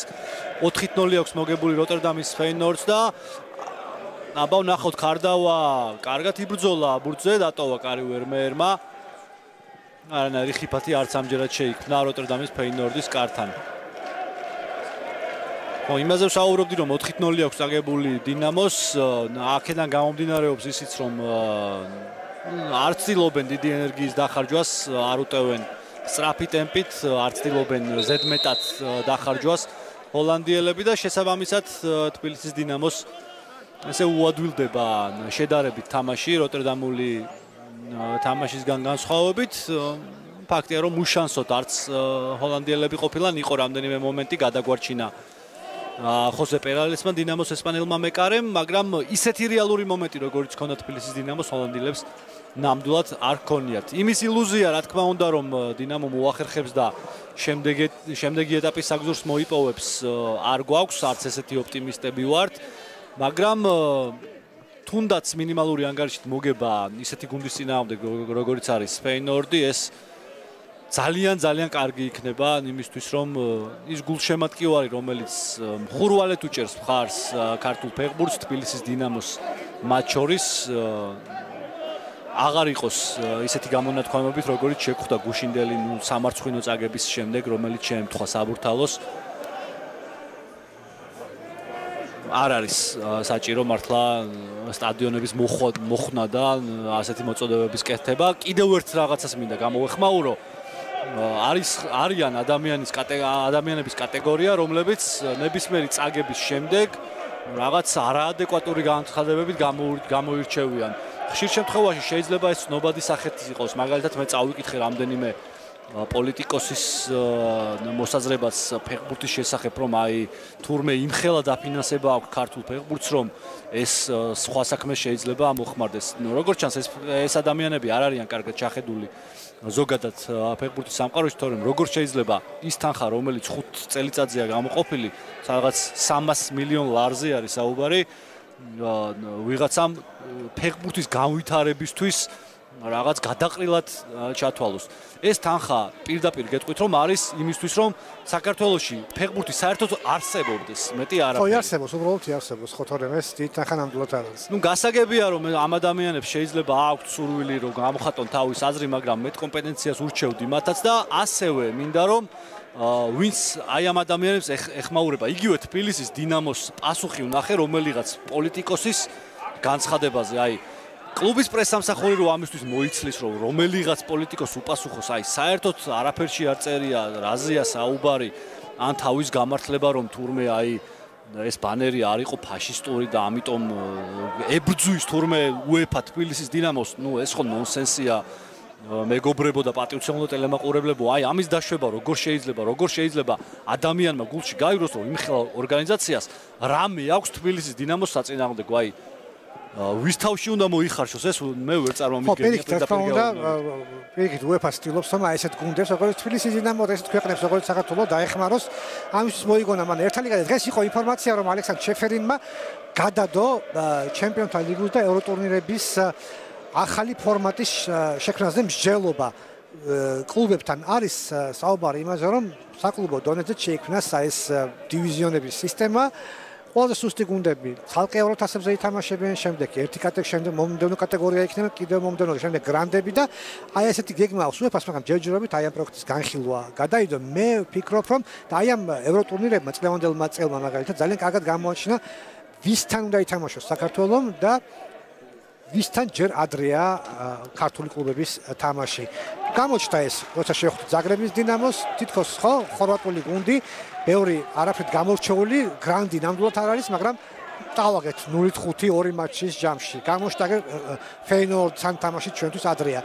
სამაგიეროდ ვითამაშებთ ჩვენი დონის გუნდებთან და იქაც გვიჭირს, იმიტომ რომ მათ გაცილებით მეტი უკეთესი პირობები და უკეთესი ბიუჯეტი და უკეთესი ფეხბურთელები ყავთ, მაგრამ მათთან ბრძოლა ასე თუცა შეიძლება და ამიტომაც მოვიდა ორი გუნდი მესამე საკვალიფიკაციო ეტაპამდე და პლეი-ოფამდე. ამიტომაც იქნება ეს დივიზიონები უფრო მეტი სიხარული გვექნება, უფრო მეტი გამარჯვება იქნება და დავიმსახურებთ გადავალთ შემდეგ დივიზიონში, არ დავიმსახურებთ დავჩებით იქ. როგორც საქართველოს ნაკრები გადავიდა ერთა ლიგის დედან C დივიზიონში. მე მგონი UEFA სწორს აკეთებს რომ საკლუბო დონეზე აპირებს აი ესეთი დივიზიონების სისტემა შექმნას და გვეცოდინება რომელია ჩვენი გუნდები. არა, ჯერჯერობით არა, შემდეგი სეზონიდან ჯერ ნაადრევია, მაგრამ ეს მესამე ახალი საკლუბო ტურნირის შემოღება 2-3 წელიწადში უნდა იყოს და მალე დაიწყება მსჯელობა ამაზე და გრანდების დაისვენებენ, რომელიც არ კადრულობენ ისეთ გუნდებთან თამაშს, რომლებიც ხანდახან ხვდებიან ხოლმე ჩემპიონთა ლიგის ჯგუფურ ეტაპზე და ყველა გუნდს თავისი ადგილი ეცოდინება და თავს გამოიჩენ გადახალ შემდეგ დივიზიონში. არ არის ასეთ არის იგივე ფორმატია როგორც არის ერთა ლიგა, კი ბატონო. მე ამას ვემხრობი და ძალიან კარგია თუ UEFA ამ პროექტს დააჩქარებს და ღმერთმა არქნას რომ წარუმატებლობა გამოვისადოთ ჩვენ ამ ერთა ლიგაზე ძალიან დიდი იმედითაა განწყობილი ქართველი გულშემატკივარი ვიცით ჩვენ ორი მატჩის მოგება და ევროპის ჩემპიონატზე გასვლა მარტში ჩვენ გველის ნახევარფინალური დაპირისპირება აქ დინამო არენაზე ბელარუსის ნაკრებთან ვნახოთ ჯერ ეს შეტევა ჰოლანდიელების კარში დარტყმა არ მოხერხდა კარგია ქარდავა კონტრიერში შანსი თუ ექნება თბილისის დინამოს უფრო სწრაფად ქიმაძე ძალიან კარგი იყო პირველ ტაიმში აქტიურობდა რამდენიმე კარგი რეიდიც ჰქონდა აი ეხლაც ახერხებს ერთ ფეხბურთელს გასცეს მაგრამ გელტრუი და ეს გამოუცდელი ახალგაზრდა ფეხბურთელი ძალიან კარგად თამაშობს ჩაუდგა კორპუსი და ართვაბურთი ქიმაძე საიაკ შეცდომა და ერთი გოლი შენგელია გახსნა ანგარიში საჩუქარი ლევან შენგელიას გოლი ფეინორდმა მისცა თბილისის დინამოს და გახსნეს ანგარიში თბილისელებმა დაწინაურდა თბილისის დინამო ისევ შენგელიას გოლით კარგად გაერკვენ აქ სიტუაციაში შეცდომა იყო მართალია ფეინორდის დაცვის ხაზით მაგრამ ამ შეცდომასაც გამოყენება უნდა და დინამო იგებს შეცდომა რომელიც ვანდერ ჰეიდენმა დაუშვა მეკარემაც ვერ მოასწრო კარში ადგილის დაკავება, პოზიციის დაკავება და შესანიშნავი დასაწყისი მეორე ტაიმის 1-0. კარგია, უკვე ვიგებთ ფეინორდის წინააღმდეგ. ასეთ გუნდებთან გამარჯვების გემოს გაგება სულ სხვა ტონუსში ჩააყენებს ნებისმიერ გუნდს. არა აქვს მნიშვნელობა ეს დინამო იქნება თუ რომელიმე სხვა ძალიან პრესტიჟულად ითვლება ერედივიზიონშიც ნებისმიერი გუნდისთვის ფეინორდთან მოგება. ნუ არა აქვს მნიშვნელობა გასვლაზე იქნება თუ სახლში. თუმცა ჯერჯერობით ყველაფერი წინ არის. რა თქმა უნდა, რაც მეტ გოლს გავიტანთ მეტოქის კარში უკეთესი იქნება, მაგრამ თავიდანვე ვთქვი რომ ილუზია არ უნდა შევიქმნათ იმის გამო რომ აი შეუძლია დინამოს აი ამ ჩამორჩენის აღმოფხვრა, რომელიც გვაქვს წინა თამაშის შემდეგ. თუმცა კარგია, ძალიან სასიამოვნოა და ულოცავ ყველა თბილისის დინამოს გულშემატკივარს იმას რა ანგარიშიც ფიქსირდება ახლა ტაბლოზე. მშვენიერია, ნამდვილად კარგია, ნახოთ, იქნებ მოხდეს სასწაულიდან დაბრუნდეს ორმაჩიან დუელში საბურთალო. დინამო.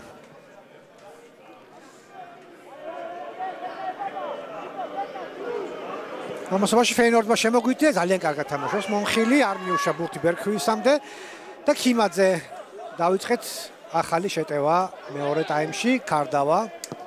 ისევ ქიმაძე უკან მონხილი.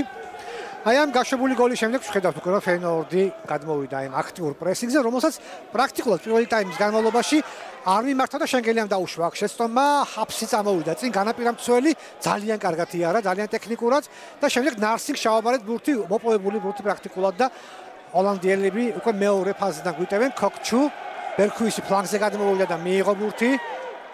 ნახოთ, ჩააწოდა დაბალი ბურთი და მონხილი კუთხურზე აგდებს ბურთს. ფაქტია ახლა ფეინორდი მოუმატებს გააქტიურდება, იმიტომ რომ მასეს ანგარიში ნამდვილად არ აწყობს. მერქვისი ჩაასვლის თავად კუთხურს. აი ეს გარღვევა, რომელიც განაპირა მცველ ჰაფს ჰქონდა, ძალიან ლამაზი და შემდეგ აი აქ მართებდა უკეთესად ბურთის გამოტანა მონხილმა აჩუქა ბურთი. ბერქვისი აწვდის და ბოტეგინი არის ძალიან სახიფათო, მაგრამ გაუკლავდა აქ ჩვენი დაცვა მეურვეობას მეტოქე გუნდის ფეხბურთელების. სწრაფად განაახლა თამაში ესპანელმა მეკარემ. ბურთი კვლავ ჩვენია, რისკიანად ითამაშა ქიმაძემ.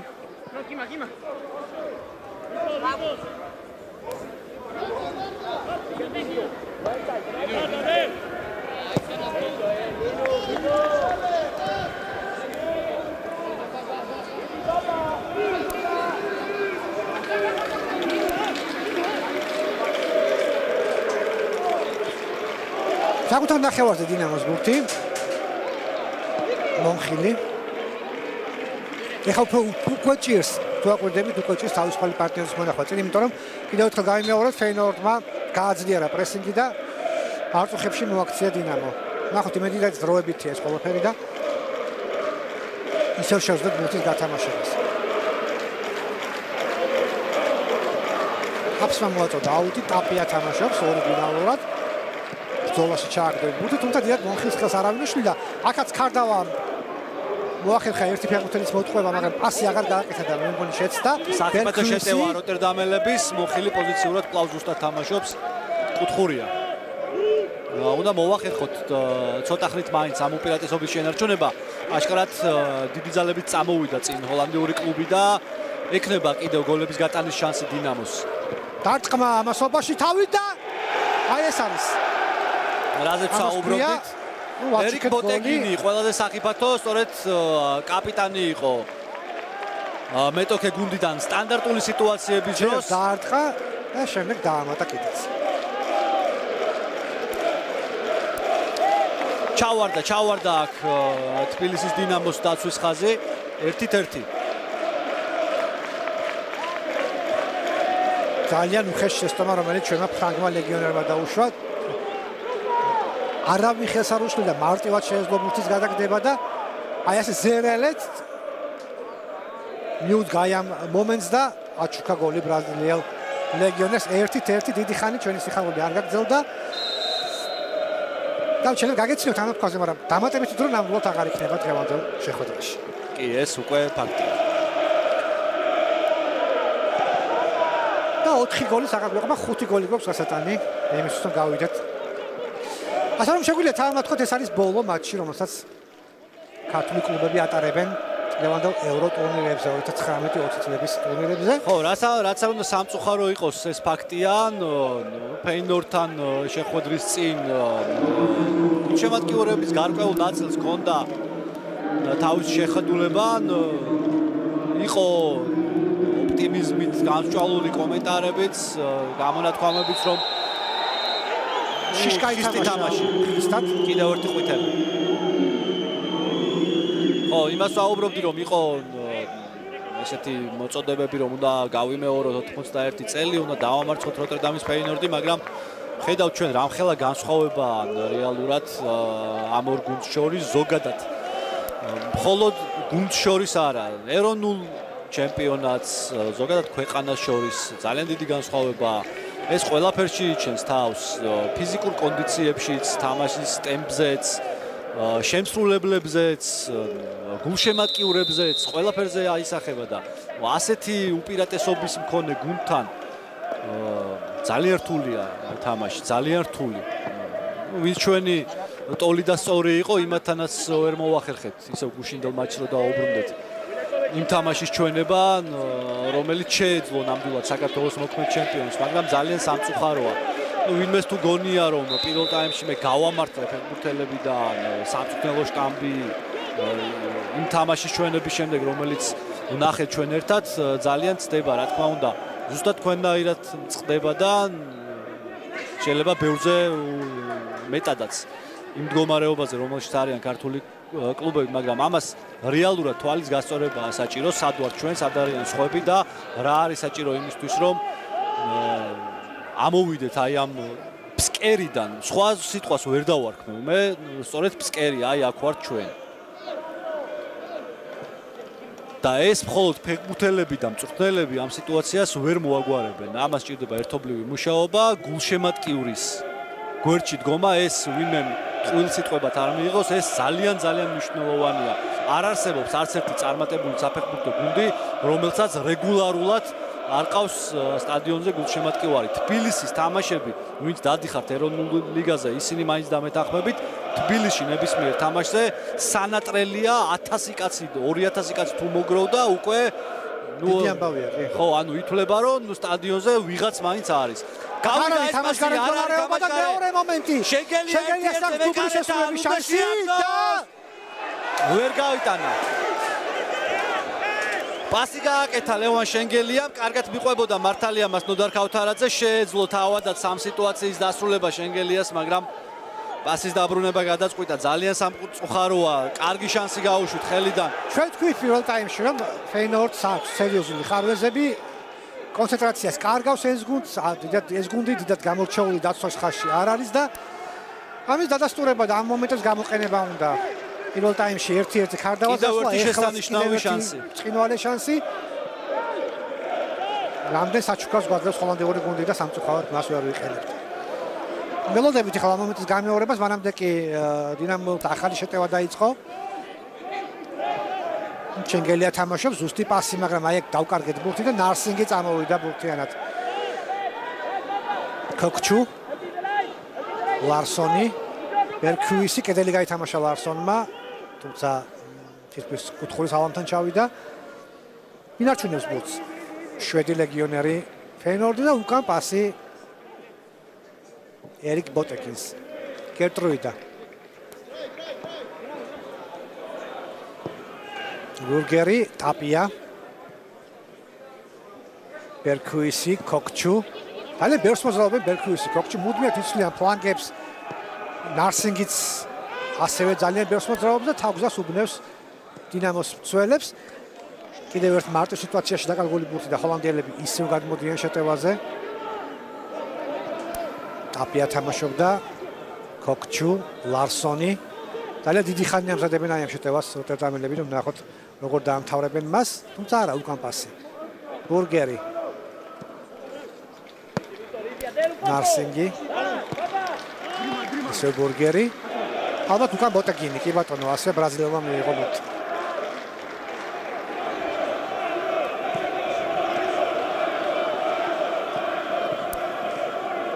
ფლობენ ჯერჯერობით ისევ ბურთს ჰოლანდიელები. ეძებენ გამწვავების გზას.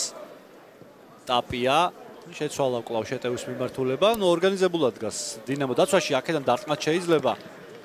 არ გარისკა. როტერდამელმა ფეხბურთელმა დაიბრუნეს ბურთი ჰოლანდიელებმა. ძალიან ღრმათ არის უკან დახეული თბილისის დინამო, ართმევაზე უფრო აქტიურად არის თამაში საჭირო და აწევა მაქსიმალურად მეტოქის ნახევრისკენ. ახლა 1-1 მორჩება თამაში, თუ 2-1 წააგებ, ამას დიდი მნიშვნელობა არ აქვს. თუ რეაბილიტაცია უნდა გუნდს გულშემატკივრის წინაშე, ეს თამაში მინიმუმ მოსაგები აქვს, მით უმეტეს დამდგარ მეტოქესთან პირველ ტაიმში არ განძრეულა პრაქტიკულად ფეინორდი. აბა ვნახოთ კიდევ ერთი შეტევა ჰოლანდიელების. ნარსინგი. კარგით რომ მოძრაობა ნარსინგის, ეფექტური დარტყმა შორეულ კუთხეში, მაგრამ არ გაუმართლა აქ. ლუსიანო ნარსინგს ვერ მოარტა კარის შარჩოს და გადარჩა თბილისის დინამო. ჰაქსი იყო კარგად ჩართული შეტევაში, აი მისი ჩაწოდება იყო ეს. გააქტიურდა მარცხენა მცველი ფეინორდის, ისევე როგორც ფეინორდის გააქტიურდა აი იმ მომენტის შემდეგ, რომელიც ქონდა დინამოს და რომელიც ჯერჯერობით ისე ვერ ვნახეთ. ნარსინგი. ისევ ქიმაძის წინააღმდეგ ლუსიანო ნარსინგი ჩაწოდება მოახერხა. მეჯუბი აგდებს ბურთს. მოედნის ფარგლებს გარეთ. გვერდით ხაზიდან განაახლებენ თამაშს ჰოლანდიელები.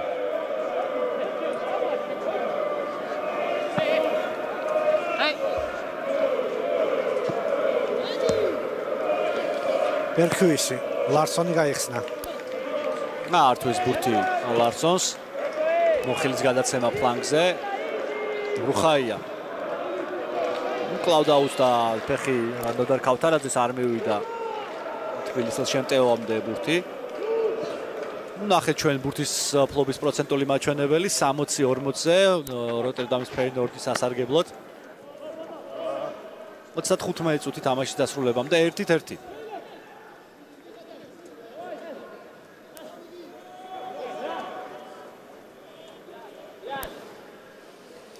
ყარა ჩაიგდო ბურთი ფეინორდმა ტაპია. ხშირად იყო ესეთი მონაკვეთები მატჩის პირველ ტაიმში, როცა ფეინორდი ბურთს პრაქტიკულად არ უთმობდა დინამოს. აქ კარგად თამაშობენ ჩვენი ცენტრალური მცველები. ქიმაძე შეინარჩუნა ბურთი. მონხილი ვერ გარისკა წინ პასი. საბოლოოდ რუხაია. შიშკა. შეიძლება გზელი პასი აქეთ ქიმაძეს პრაქტიკულად არავინ იყვანს და მივიწყებულიყავთ როტერდამელებს. ჯერჯერობით დატვირთულია მარჯვენა ფლანგი. აი ახლა შეამჩნიეს ქიმაძე დინამოელებმა და ზუსტი პასიც გაუკეთეს. შეიძლება ერთი-ერთია მეტოქესთან უნდა წავიდეს გამწვავებაზე, ჩააწოდა საჯარიმოში. ასეთი ჩაწოდებები რა თქმა უნდა ხიბად შეიცავს, მაგრამ მაშინ როცა თამაშობ ნომინალური ცენტრფორვარდის გარეშე ძალიან რთულია ახლა ნოდარ ქავთარაძეს მოთხოვო იგივე ერიკ ბოტეკინთან საჰაერო ორთაბრძოლაში აიმე წარმატების მიღწევა. ეს ძალიან რთულია, თუნდაც ფიზიკური მონაცემებიდან გამომდინარე. ახლა ოითავით დიდი არის ჰოლანდიელთა კაპიტანი იმ ფეხბურთელზე, რომელიც დღევანდელი სქემით ცენტრალური ფორვარდის პოზიციაზე თამაშობს დინამოს შემადგენლობაში. აი მიიღო ბურთი ქავთარაძე, მაგრამ ბოტეკინმა ის ფიზიკურ ორთაბრძოლაში აქაც დაჩაგრა და კონტრიერში შანსი ლუსიანო ნარსინგი ძალიან საფრთხე შეტევა ჰოლანდიელების. კარგად აუარა გვერდი ნარსინგს და ყოჩახ დაზღვევაზე მეჯუბი იყო ძალიან კარგი. თვითონ დააგვიანა ნარსინგმა. დააგვიანა ნამდვილად. 100%-იან მომენტზე გასვლა და გასაწყო პოზიციაზე გასვლა მოინდომა და არაცალეს რა თქმა უნდა დინამომა ცველებმა. ნარსინგი პირველად არის საერთოდ ფეინორდის ძირითად შემადგენლობაში. ის 55 გადავიდა როტერდამო გუნდში და დღეს პირველად დააყენეს ეს ძირითად შემადგენლობაში. ქიმაძემ კვლავ მიიღო ბურთი და კვლავ მისი მხოლოდ და მხოლოდ გერტრუდა ნინუას დაუბრუნდა ბურთი. კარდავა შენგელია ცდილობს შენგელია მოტრიალებას კარისკენ კომბინაციის გათამაშებას. კარგია ქავთარაძეც, ეხმარება ქიმაძე. კიდევ ერთი ჩაწოდება საჯარიმოში. მომენტი რუხაია შეიპარა და იყო მცირე შანსი. ვლადიმერ ვაისი საქართველოს ნაკრების მთავარი მწვრთნელი ესრება შეხვედრას. ნახლოვდება სანაკრებო ფანჯარად, სანაკრებო მატჩებიც. ერთი ამხანაგური და ერთი ოფიციალური შეხვედრა ელოდება სექტემბერში საქართველოს ნაკრებს. ვიცოდით რომ 5 სექტემბერს ჩვენი მეტოქე უნდა ყოფილიყო ყოველ შემთხვევაში მოლაპარაკებები მიდიოდა ჩილეს ეროვნულ ნაკრებთან, მაგრამ როგორც ჩანს არ გამოვიდა ეს ტესტიდან. როგორც გავრცელდა ინფორმაცია 5 სექტემბერს საქართველოს ნაკრები ითამაშეს სამხრეთ კორეის ნაკრებთან. თუმცა ეს ჯერჯერობით არაოფიციალური ვერსია ისა ინფორმაცია. და შემდეგ არის თბილისში დანიასთან შესარჩევი მატჩი. ნახოთ ჩვენი კუთხური შენგელიაზე წავიდა, გაისწორა, ვერ გაისწორა ბურთი, ეხლა გავიდა დასაყრდნ პოზიციაზე, კარგად გაუშვა, მაგრამ ოდნავ არაზუსტად. ცვლილება იქნება თბილისის დინამოს შემადგენლობაში, ნოდარ იაშვილი ჩაერთვება თამაშში. ნახოთ ვის ნაცვლად.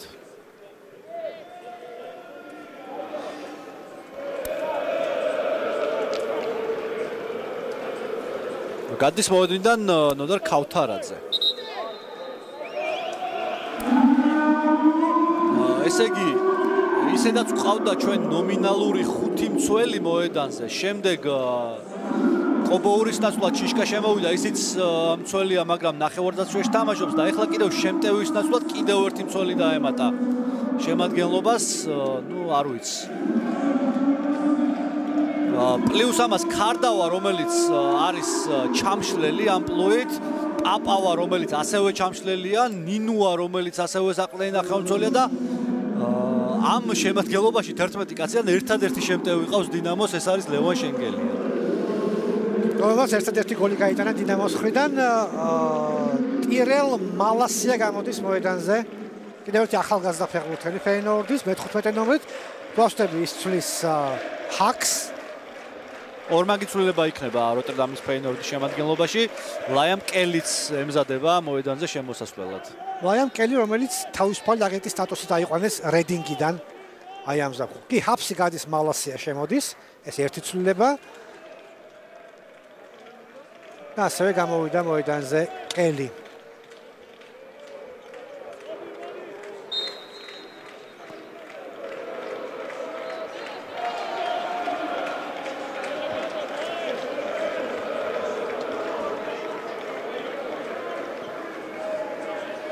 ვინ შესვლა კელიმ, სამწუხაროდ ეს ინფორმაცია ჯერჯერობით არ არის.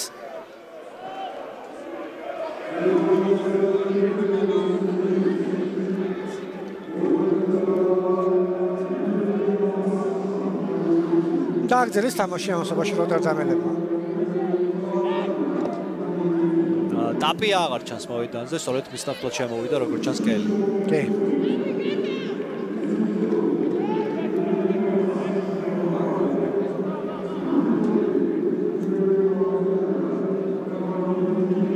ჰოლანდიელები გადმოვიდნენ ჩვენს ნახევარზე 71 წუთი მიმდინარეობს ამასობაში 1-1 ანგარიში.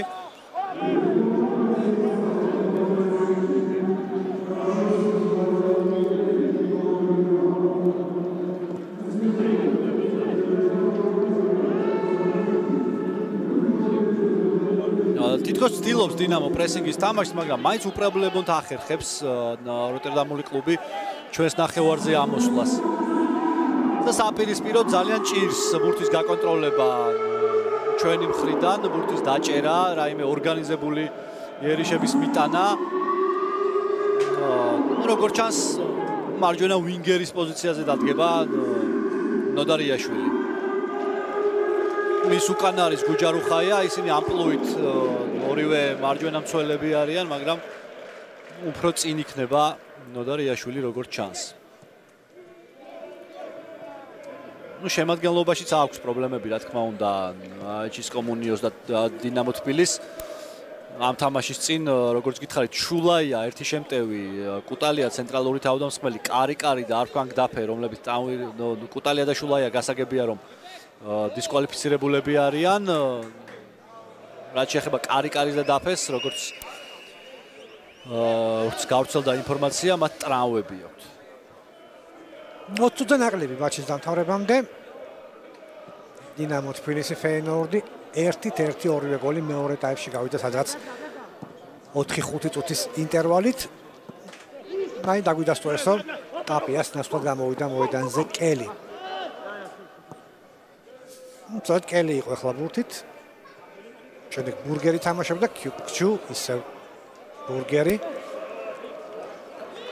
ვისაც აინტერესებს საიდან ისმის ხმაური თამაშზე, რომელზეც არ არის მაყურებელი დაშვებული, მინდა გითხრათ, რომ დაახლოებით 150-200 გულშემატკივარი როტერდამის ფეინორდს მაინც ყავს შემოყვანილი სტადიონზე და ისინი გულშემატკივრობენ თავის გუნდს ძალიან აქტიურად. ხედავთ თქვენ მათ კადრში. ერთ სექტორში არიან განლაგებულები, მოედნის კიდესთან, დანარჩენი მთელი სტადიონი არის სარიელი. ჰოლანდიელების შეტევა კარგად დატოვა ბურთი ლარსონმა, ეს პასი არ უნდა გასულიყო, ყურადღებით ითამაშეს მცველებმა. ძალიან დიდი ძალებით იცავს თავს თბილისის დინამო. ეხლაც აი მეტოქის ნახევარზე ჩვენი შეტევის დროსაც მხოლოდ ნინუა და შენგელია იყვნენ. ქიმაძე მიეხმარა ნინოას, ბურთი აიღო, პასის გაკეთება შეიძლება, შიშკა და ისევ პასი უკან.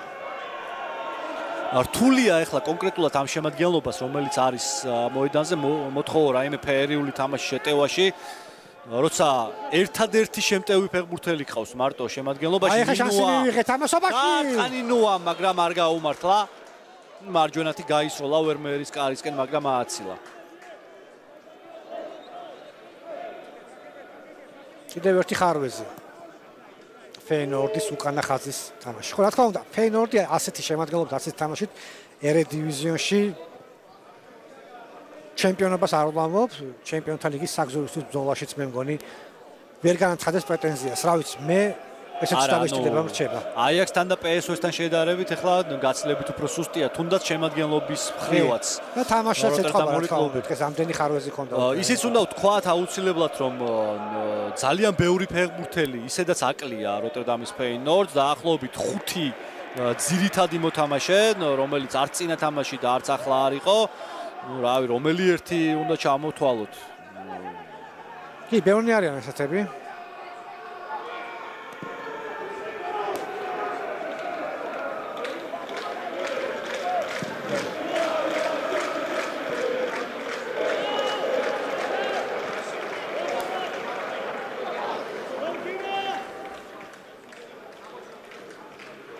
ვერმერმა დაუტოვა ბურთი თანაგუნდელს და დაიწყო შეტევა. ახალი შეტევა Feyenoordმა. მალასია გაიქცა, ხო, შეხვედრა შემოსული ფეხბურთელი, თუმცა არ შეიმჩნია ეს პარტნიორმა ლარსონმა. შვიდად წყნარად ბურთის გათამაშება არჩიეს როტერდამელებმა. ნარსიგი დამკვიდრდა აქეთ მარჯვენა ფლანგზე. აქედან უმტევს ხოლმე და აწუხებს და გერტრუიდაც აქეთაა და ეს წყვილი საკმაოდ აქტიურია. თუმცა ქიმაძე ძალიან კარგად თამაშობს და შემდეგ გერტრუიდამ დაარღვია თამაში. ეს მცირე ტრავმაც მიაყენა მარცხენა მცველს თბილისის დინამოს. კიდევ ერთი პაუზა შეხვედრაში. სხვა მატჩები მიდის პარალელურად, ბევრი მატჩი. ერთად გამოვყოფთ მოსკოვის სპარტაკი ამარცხებს საკუთარ მოედანზე თუნს 2-1, იმიტომ რომ სპარტაკის რიგებში მოგეხსენებათ თამაშობს ანალიზა, თუმცა ის ამჯერად ძირითად შემადგენლობაში ვერ მოხვდა და ჯერჯერობით სადარიგო და სკამზეზის ის თამაში არ შემოსულა. იაშვილმა კარგად ჩააწოდა გამოიტანეს ჰოლანდიელებმა. ამ წყულში გამარჯვებული იმასაც გეტყვით შეხვდება ევროპა ლიგის პლეი-ოფში შვედურ ნორჩოპინგსა და ისრაელის ჰაპოელ ბეერშევას შორის გამარჯვებას. ასე ძლიერი წყვილია და Feyenoord's ყველა შანსი აქვს იმისა, რომ შევიდეს ევროპა ლიგის ჯგუფურ ეტაპზე.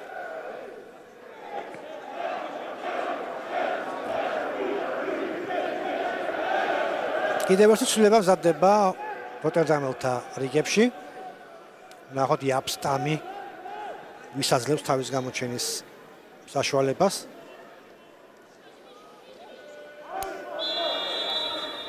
ნაუფალ ბანისი გამოვა მოედანზე.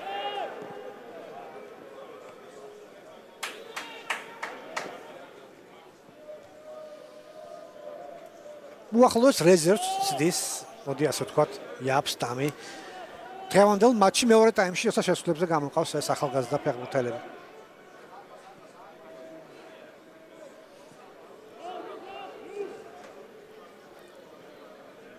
ისევ ჰოლანდიელები საკუთარ ნახევარზე.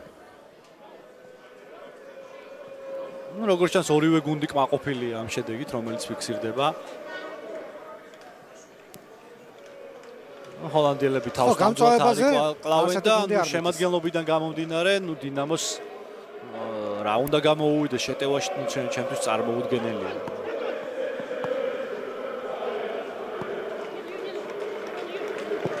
დაბალი პასი მიიღო ბურთი ბერქუისმა. უკან დაახევინეს Feyenoord's ერთ-ერთ ლიდერს. და შემდეგ საერთოდ აართვეს ბურთი და ნაჩქარები იყო. ეს პასი შენგელიას მისამართი გასაგებია. არასწორი მიმართულება მიცეს ბურთს. უფრო ფლანგზე უნდა გაეშვა და შენგელია კი იბრძოლებდა, მაგრამ მაგ ძალიან რთული იყო. მალასია ბურთით. ბერქუისთან გაითამაშა ისევ ბერქუისი. ლარსონი უფრო ახლოს. არ უნდა დავარტყევინოთ შორი მანძილიდან. კელი, ნარსინგი. კიდევ ერთი მცდელობა რობენის სტილში ცენტრში შესვლის და მოჭრილი დარტყმისა. ნარსინგს ასეთი ცდილობები დღეს არაერთი ჰქონდა. ბიურგერი, ბერქუისი, მალასია. დაიჭირა ბურთი ფეინორდმა. არ გავიდა ეს პასი. კუთხურია? შეეხო ბურთი ჩვენებს? კი, კუთხური. დაცვლილება. ბერქუისი დაისვენებს და გამოვა მის ნაცვლად მოედანზე ბანის.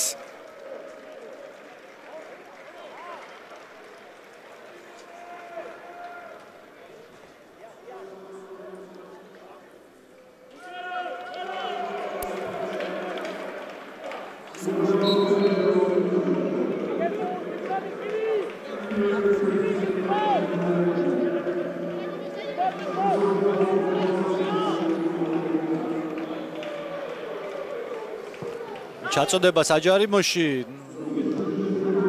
გაუმკლავდნენ ამ სიტუაციას. აი აქ ნარსინგი გაგვეპარა, რომელმაც ჩვენ და საბედნიეროდ მარტივი ბურთი შეჩერება ვერ მოახერხა, თორემ შესანიშნავი პასი კი მიიღო პარტნიორისგან.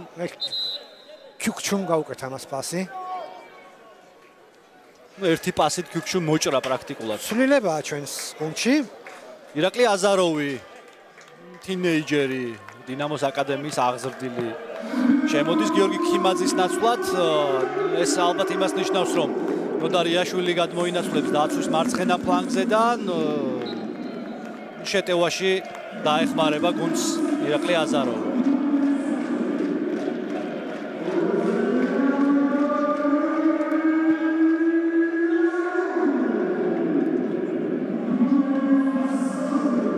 ათი წუთი შეხვედრის დასრულებამდე 1-1 თბილისის დინამო როტერდამის ფეინორდის წინააღმდეგ.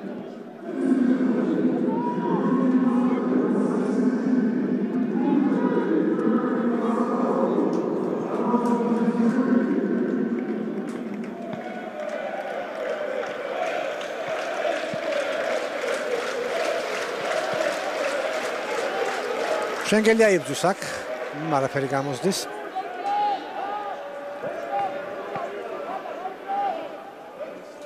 გეტროიდა, ნარსინგი.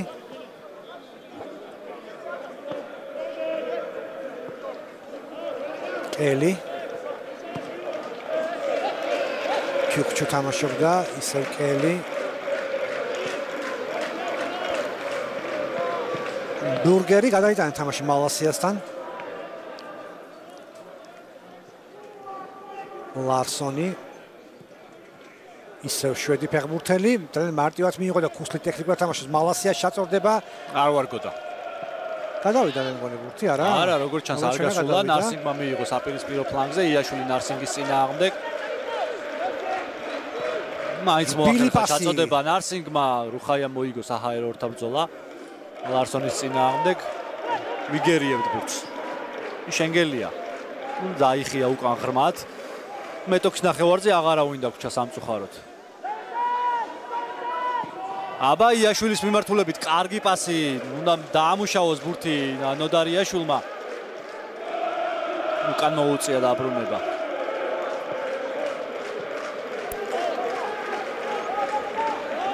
მეჯუბი წავიდა წინ თამამა ცენტრალური მცველი, პასიც გააკეთა, მაგრამ არა ზუსტი.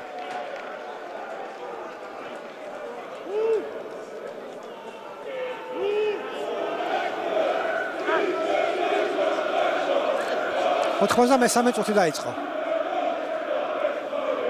სრულიად კანონზომიერი შედეგი ფიქსირდება აი ამ წუთებში ტაბლოზე. 7 დარტყმა, 5 დარტყმა ზუსტი ჰქონდა ფეინორდს, 2 მხოლოდ თბილისის დინამოს, ეს დააღრიშოთ აუცილებლად.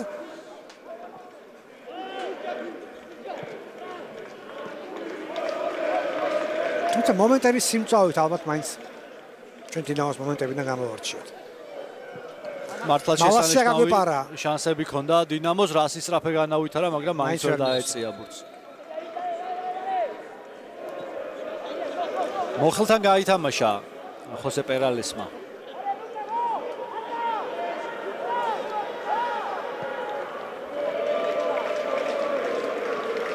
საინტერესო იქნება როგორ გააგრძელებს თამაშს თბილისის დინამო ეროვნულ ლიგაში, რომელსაც ლიდერობს, როგორც იცით.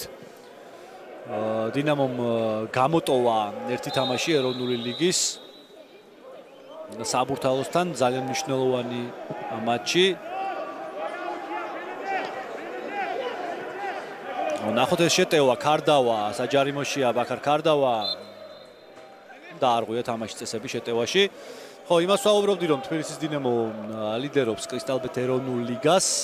შემადგენლობის მხრივ, ჩემი აზრით, ნამდვილად აქვს შანსი იმის, რომ იბრძოლოს საქართველოს ჩემპიონობისთვის. მთავარია მოახერხებს თუ არა თბილისური კლუბი ლიდერების შენარჩუნებას. არის საუბარი იმაზე და ეს ალბათ ასეც მოხდება.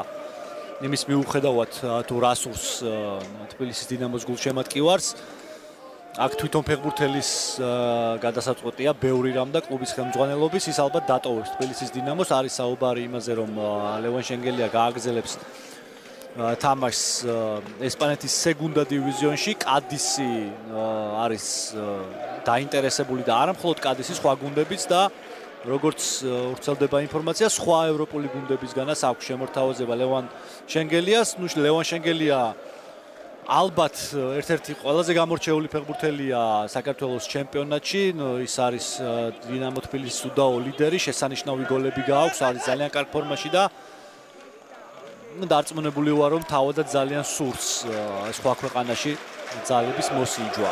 ამას სამწუხაროდ ხშირ შემთხვევაში ვერც კლუბის ხელმძღვანელობა ვერ აღუდგება ხოლმე წინ, იმიტომ რომ არ აქვს კლუბს ნამდვილად იმის შესაძლებლობა, რომ დააკმაყოფილოს მაღალი დონის ფეხბურთელების მოთხოვნილებები, რომელიც აქვს ეს ლოგიკურია, რა თქმა უნდა, ფეხბურთელსაც აქვს თვით შეფასების უფლება და შეუძლია დააფასოს თავისი შრომა. აქ ლევან შენგელიამ ყვითელი ბარათი მიიღო ბურთის გადაგდებისთვის. რა თქმა უნდა, უფრო მაღალ დონეზე ასპარეზობა, შედარება არ არის ახლა ეროვნულ ლიგასთან შედარებით. ბევრი სხვა ქვეყნის ჩემპიონატი გაცილებით უფრო წინაა, რაც არ უნდა სამწუხარო იყოს, ეს უნდა ვაღიაროთ. თუმცა კეთდება არის რაღაც ძვრები, იქნებ ინფრასტრუქტურული პრობლემები მოაგვარონ ჯერ გუნდებმა, არ დაემართოს ქართულ გუნდებს ის, რაც ემართება თითქმის ყოველ წელს ბევრ გუნდს. იგივე ქუთაისის ტორპედოს, რომელსაც ყავდა შესანიშნავი შემადგენლობა, ყავდა და ყავს ძალიან კვალიფიციური თავარი მწვრთნელი, მაგრამ ძალიან უუნარო მოქმედებამ კლუბის ხელმძღვანელობის ვერ მიაღწია ტორპედოს იმ შემადგენლობამ დასახულ მიზნებს, იმ წარმატებას, რომელსაც მოითხოვდა. უპირველეს ყოვლისა ქუთაისელი გულშემატკივარი და სრულიად საქართველოს გულშემატკივრობა და რა თქმა უნდა ქუთაისის ტორპედოს, მაგრამ ძალიან სამწუხაროა, რომ ეს გუნდი დაიშალა და აი ქუთაისის ტორპედოს რამდენიმე ფეხბურთელი დღეს თბილისის დინამოს ძირითად შემადგენლობაში იყო. გარკვეული ნაწილი ბათუმის დინამოში წავიდა. ნახეთ ჩვენ დინამო თბილისის წინა მეტოქე გაბალაც ისიც გაძლიერდა მერაბ გიგაურიც და იმ დინამოსთან მატჩებში თუ ვინმეზე რაიმე კარგი თქმა შეიძლება და სწორედ გიგაური იყო გამორჩეული იყო თავისი ახალი კლუბის შემადგენლობაში. ძალიან სამწუხაროა, მაგრამ ფაქტია, რომ საქართველოს ეროვნული ლიგა ჯერჯერობით ვერ ეჯიბრება ისეთ ქვეყნებსაც კი, როგორც არის მაგალითად ყაზახეთი და აზერბაიჯანი. ვერ ეჯიბრება ფინანსური რესურსიდან გამომდინარე, რაც ძალიან სამწუხაროა.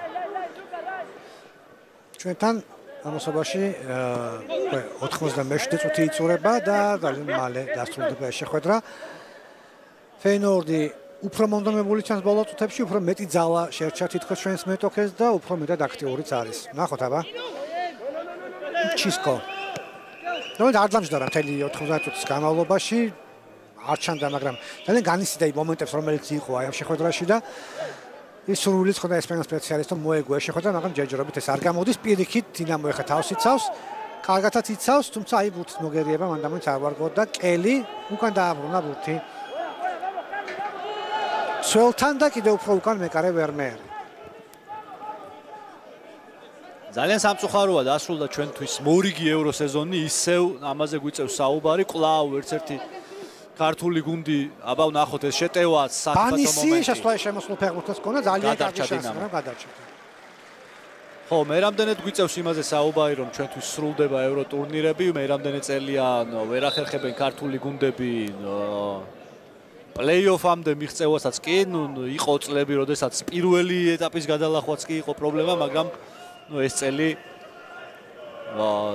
ვისთვის საბედნიეროდ აღმოჩნდა გამონაკლისი, რომ მეტნაკლებად მოახერხეს და გადაურჩნენ სირცხვილს ქართული გუნდები და პირველი ეტაპიდანვე არ გამოერთიშნენ არც ჩემპიონთა ლიგას და არც ევროპის ლიგის შეხვედრებს. მაგრამ სამწუხაროა, რომ ჯერჯერობით უნდა გავაცნობიეროთ ეს, რომ საქართველოს ეროვნული ლიგის გუნდებს ჯერჯერობით პრესტიჟულ ევრო ტურნირებზე არაფერი ესაქმება თავისი თამაშიდან გამომდინარე. არ არის არც ერთი გუნდი ქართული იმ დონის რომ დააკმაყოფილოს თუნდაც ევროპის ლიგის ჯგუფური ეტაპის მოთხოვნები და ეს ჩანს. მოშას იქიდან წილისყრის მხრივ წელს ქართულ გუნდებს ძალიან უმართლებდათ. ხო, ნუ ვერ ვიტყვით ამას დინამოზე, მაგრამ საბურთალოზე ხო შეგვიძლია ახლა ბოლოს და ბოლოს ნამდვილად ამის. ასეთი შანსი შეიძლება ჩვენმა გუნდმა როდის გვექნება კიდევ ასეთი შანსი? ბოლო ეტაპზე ელოდებოდა დუდელანჟი ლუქსემბურგული გუნდი. შევატყობ საურაყენით ამ გუნდს, მაგრამ თუ გინდა ევროპის ხო, დუდელანჟიც არ იქნებოდა ახლა ადვილად გასათვალ მეტი მეტოქი ვინ უნდა ინატრო, ხო, მაგრამ აი ეს შანსიც კი ვერ გამოვიყენეთ, რაც ჩვენს სავალალო ევროპის ლიგაზე შესასვლელად რომ მდგომარეობას გავდა სხვათა შორის, თუმცა არ დაფიქსირდა.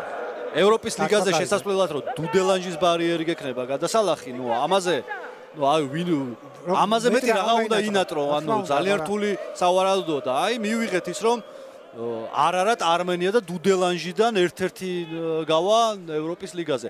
ნუ გასაგებია შეიძლება ახლა გოლიც ვერ გაიტანოს ერთ-ერთმა და თამაშიც ვერ მოიგოს ევროპის ლიგის ძირითად ეტაპზე, მაგრამ ჩვენ ამაზეც კმაყოფილები ვიქნებოდით ბოლოს და ბოლოს ფეინორდის დონის გუნდი მაინც შეიძლებოდა ჩამოსულიყო და გაეხარა ქართულ გულშემატკივარს. ნუ მართალია დღეს უმაყურებლად თამაშობს თბილისის დინამო. ნუ ესეც ჩვენი ბრალია, არავის სხვისი. აზაროვმა იბრძოლა და არ ღვიეს მის წინააღმდეგ თამაშის წესები 3 წუთია დამატებული დღევანდელ შეხვედრას.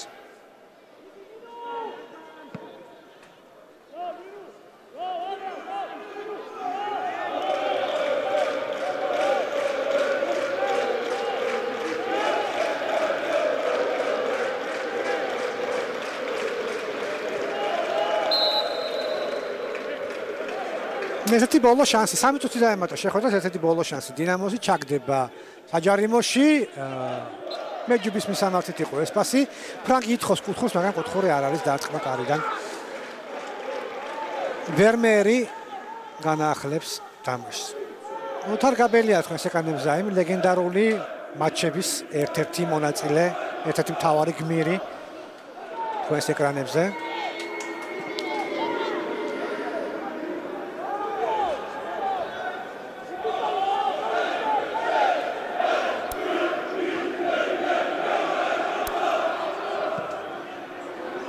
კელი ბურთით ნარსინგი ბურგერი გაარტყა თავისიანს ბურგერმა გადაიღობა მის დარტყმას თუ მის პას ბანისი შესაძლოა შემოსული ფეხბურთელი შენგელიას მისამართით ვასი მარტო აწინ შენგელია აქ იქნებ მეტოქემ კიდევ ერთი შეცდომა დაუშვას ვანდერ ჰეიდენი მანდამანის დამაჯერებელი ვერ იყო მაგრამ მალასია დაეხმარა ძალიან კარგად ვანდერ ჰეიდენს და შენგელიას ბურთი არ გაატანეს თორემ იყო შანსი რომ შეტევა განვითარებულიყო. ხოშოს 10 კაცი დამთავრებს შეხვედრას თბილისის დინამო მონხილმა მიიღო ტრავმა.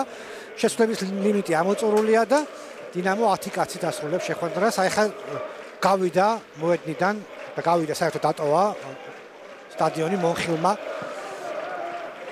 გვირაბში შევიდა და გაემართა გასახდელისკენ.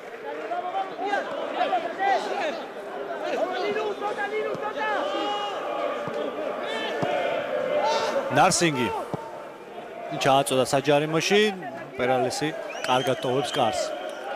კომპენსირებული დროის ბოლო წუთი მიმდინარეობს. ხო, მთავრდება თამაში, ალბათ აღარაფერი შეიცვლება, აღარ წააგო დინამო მეორე შეხვედრა. პირველ შეხვედრაშივე გადავწდა აღიაროთ ამ ორმაჩიანი დაპირისპირების ბედი 4-0-ის შემომტრიალებელი დინამო რომ არ იყო ეს ყველა თავიდანვე კარგად იცოდით, მაგრამ იქ როტერდამულ შეხვედრაში შეიძლებოდა უკეთ თამაში ნამდვილად არ ვამბობ რომ შეიძლებოდა იქ რაღაც მოგვეგო ან არ წაგვეგო, თუმცა ესეც დასაშვებია, შესაძლებელი იყო ნამდვილად, მაგრამ ჩვენ ვნახეთ როტერდამული შეხვედრა და იქ გასლებით მაღალი დონის ფეხბურთი აჩვენა ჩვენმა მეტოქემ. დასრულდა თამაში 1-1. გაუშვეს, მაშინ მოინდომეს გაათანაბრეს და ისევ დააწყნარეს თამაში. დასრულდა ევრო სეზონი, სამწუხაროდ ქართველი ფეხბურთის გულშემატკივარს ისე უნდა უთანაგრძნოთ იმისთვის, რაც მოხდა. დინამომ წააგო გაცილებით ძლიერ მეტოქესთან, სხვა გუნდებმა უკეთესად უნდა გაანალიზონ თავისი შეცდომები და იქნებ მომდევნო სეზონი მაინც გამოვიდეს ნორმალური. კრისტალბეტი ეროვნული ლიგის ამარა და კი ბატონო. საქართველოს ჩემპიონატის მატჩებს თუ მეტ ყურადღებას მივაქცევ და უფრო მეტად უქომაგებ ჩვენს გუნდებს, შეიძლება ჩვენს დავეხმაროთ ჩვენს ფეხბურთს დონის აწევაში. მანამდე გემშვიდობით ლევან ყუდუშაურა გიათვალებოიშვილი მუშაობდა თქვენთვის აი ამ ცარიელ სტადიონზე 1-1 დინამო ფეინორდი და კარგად განდემოდეთ ნახვამდის.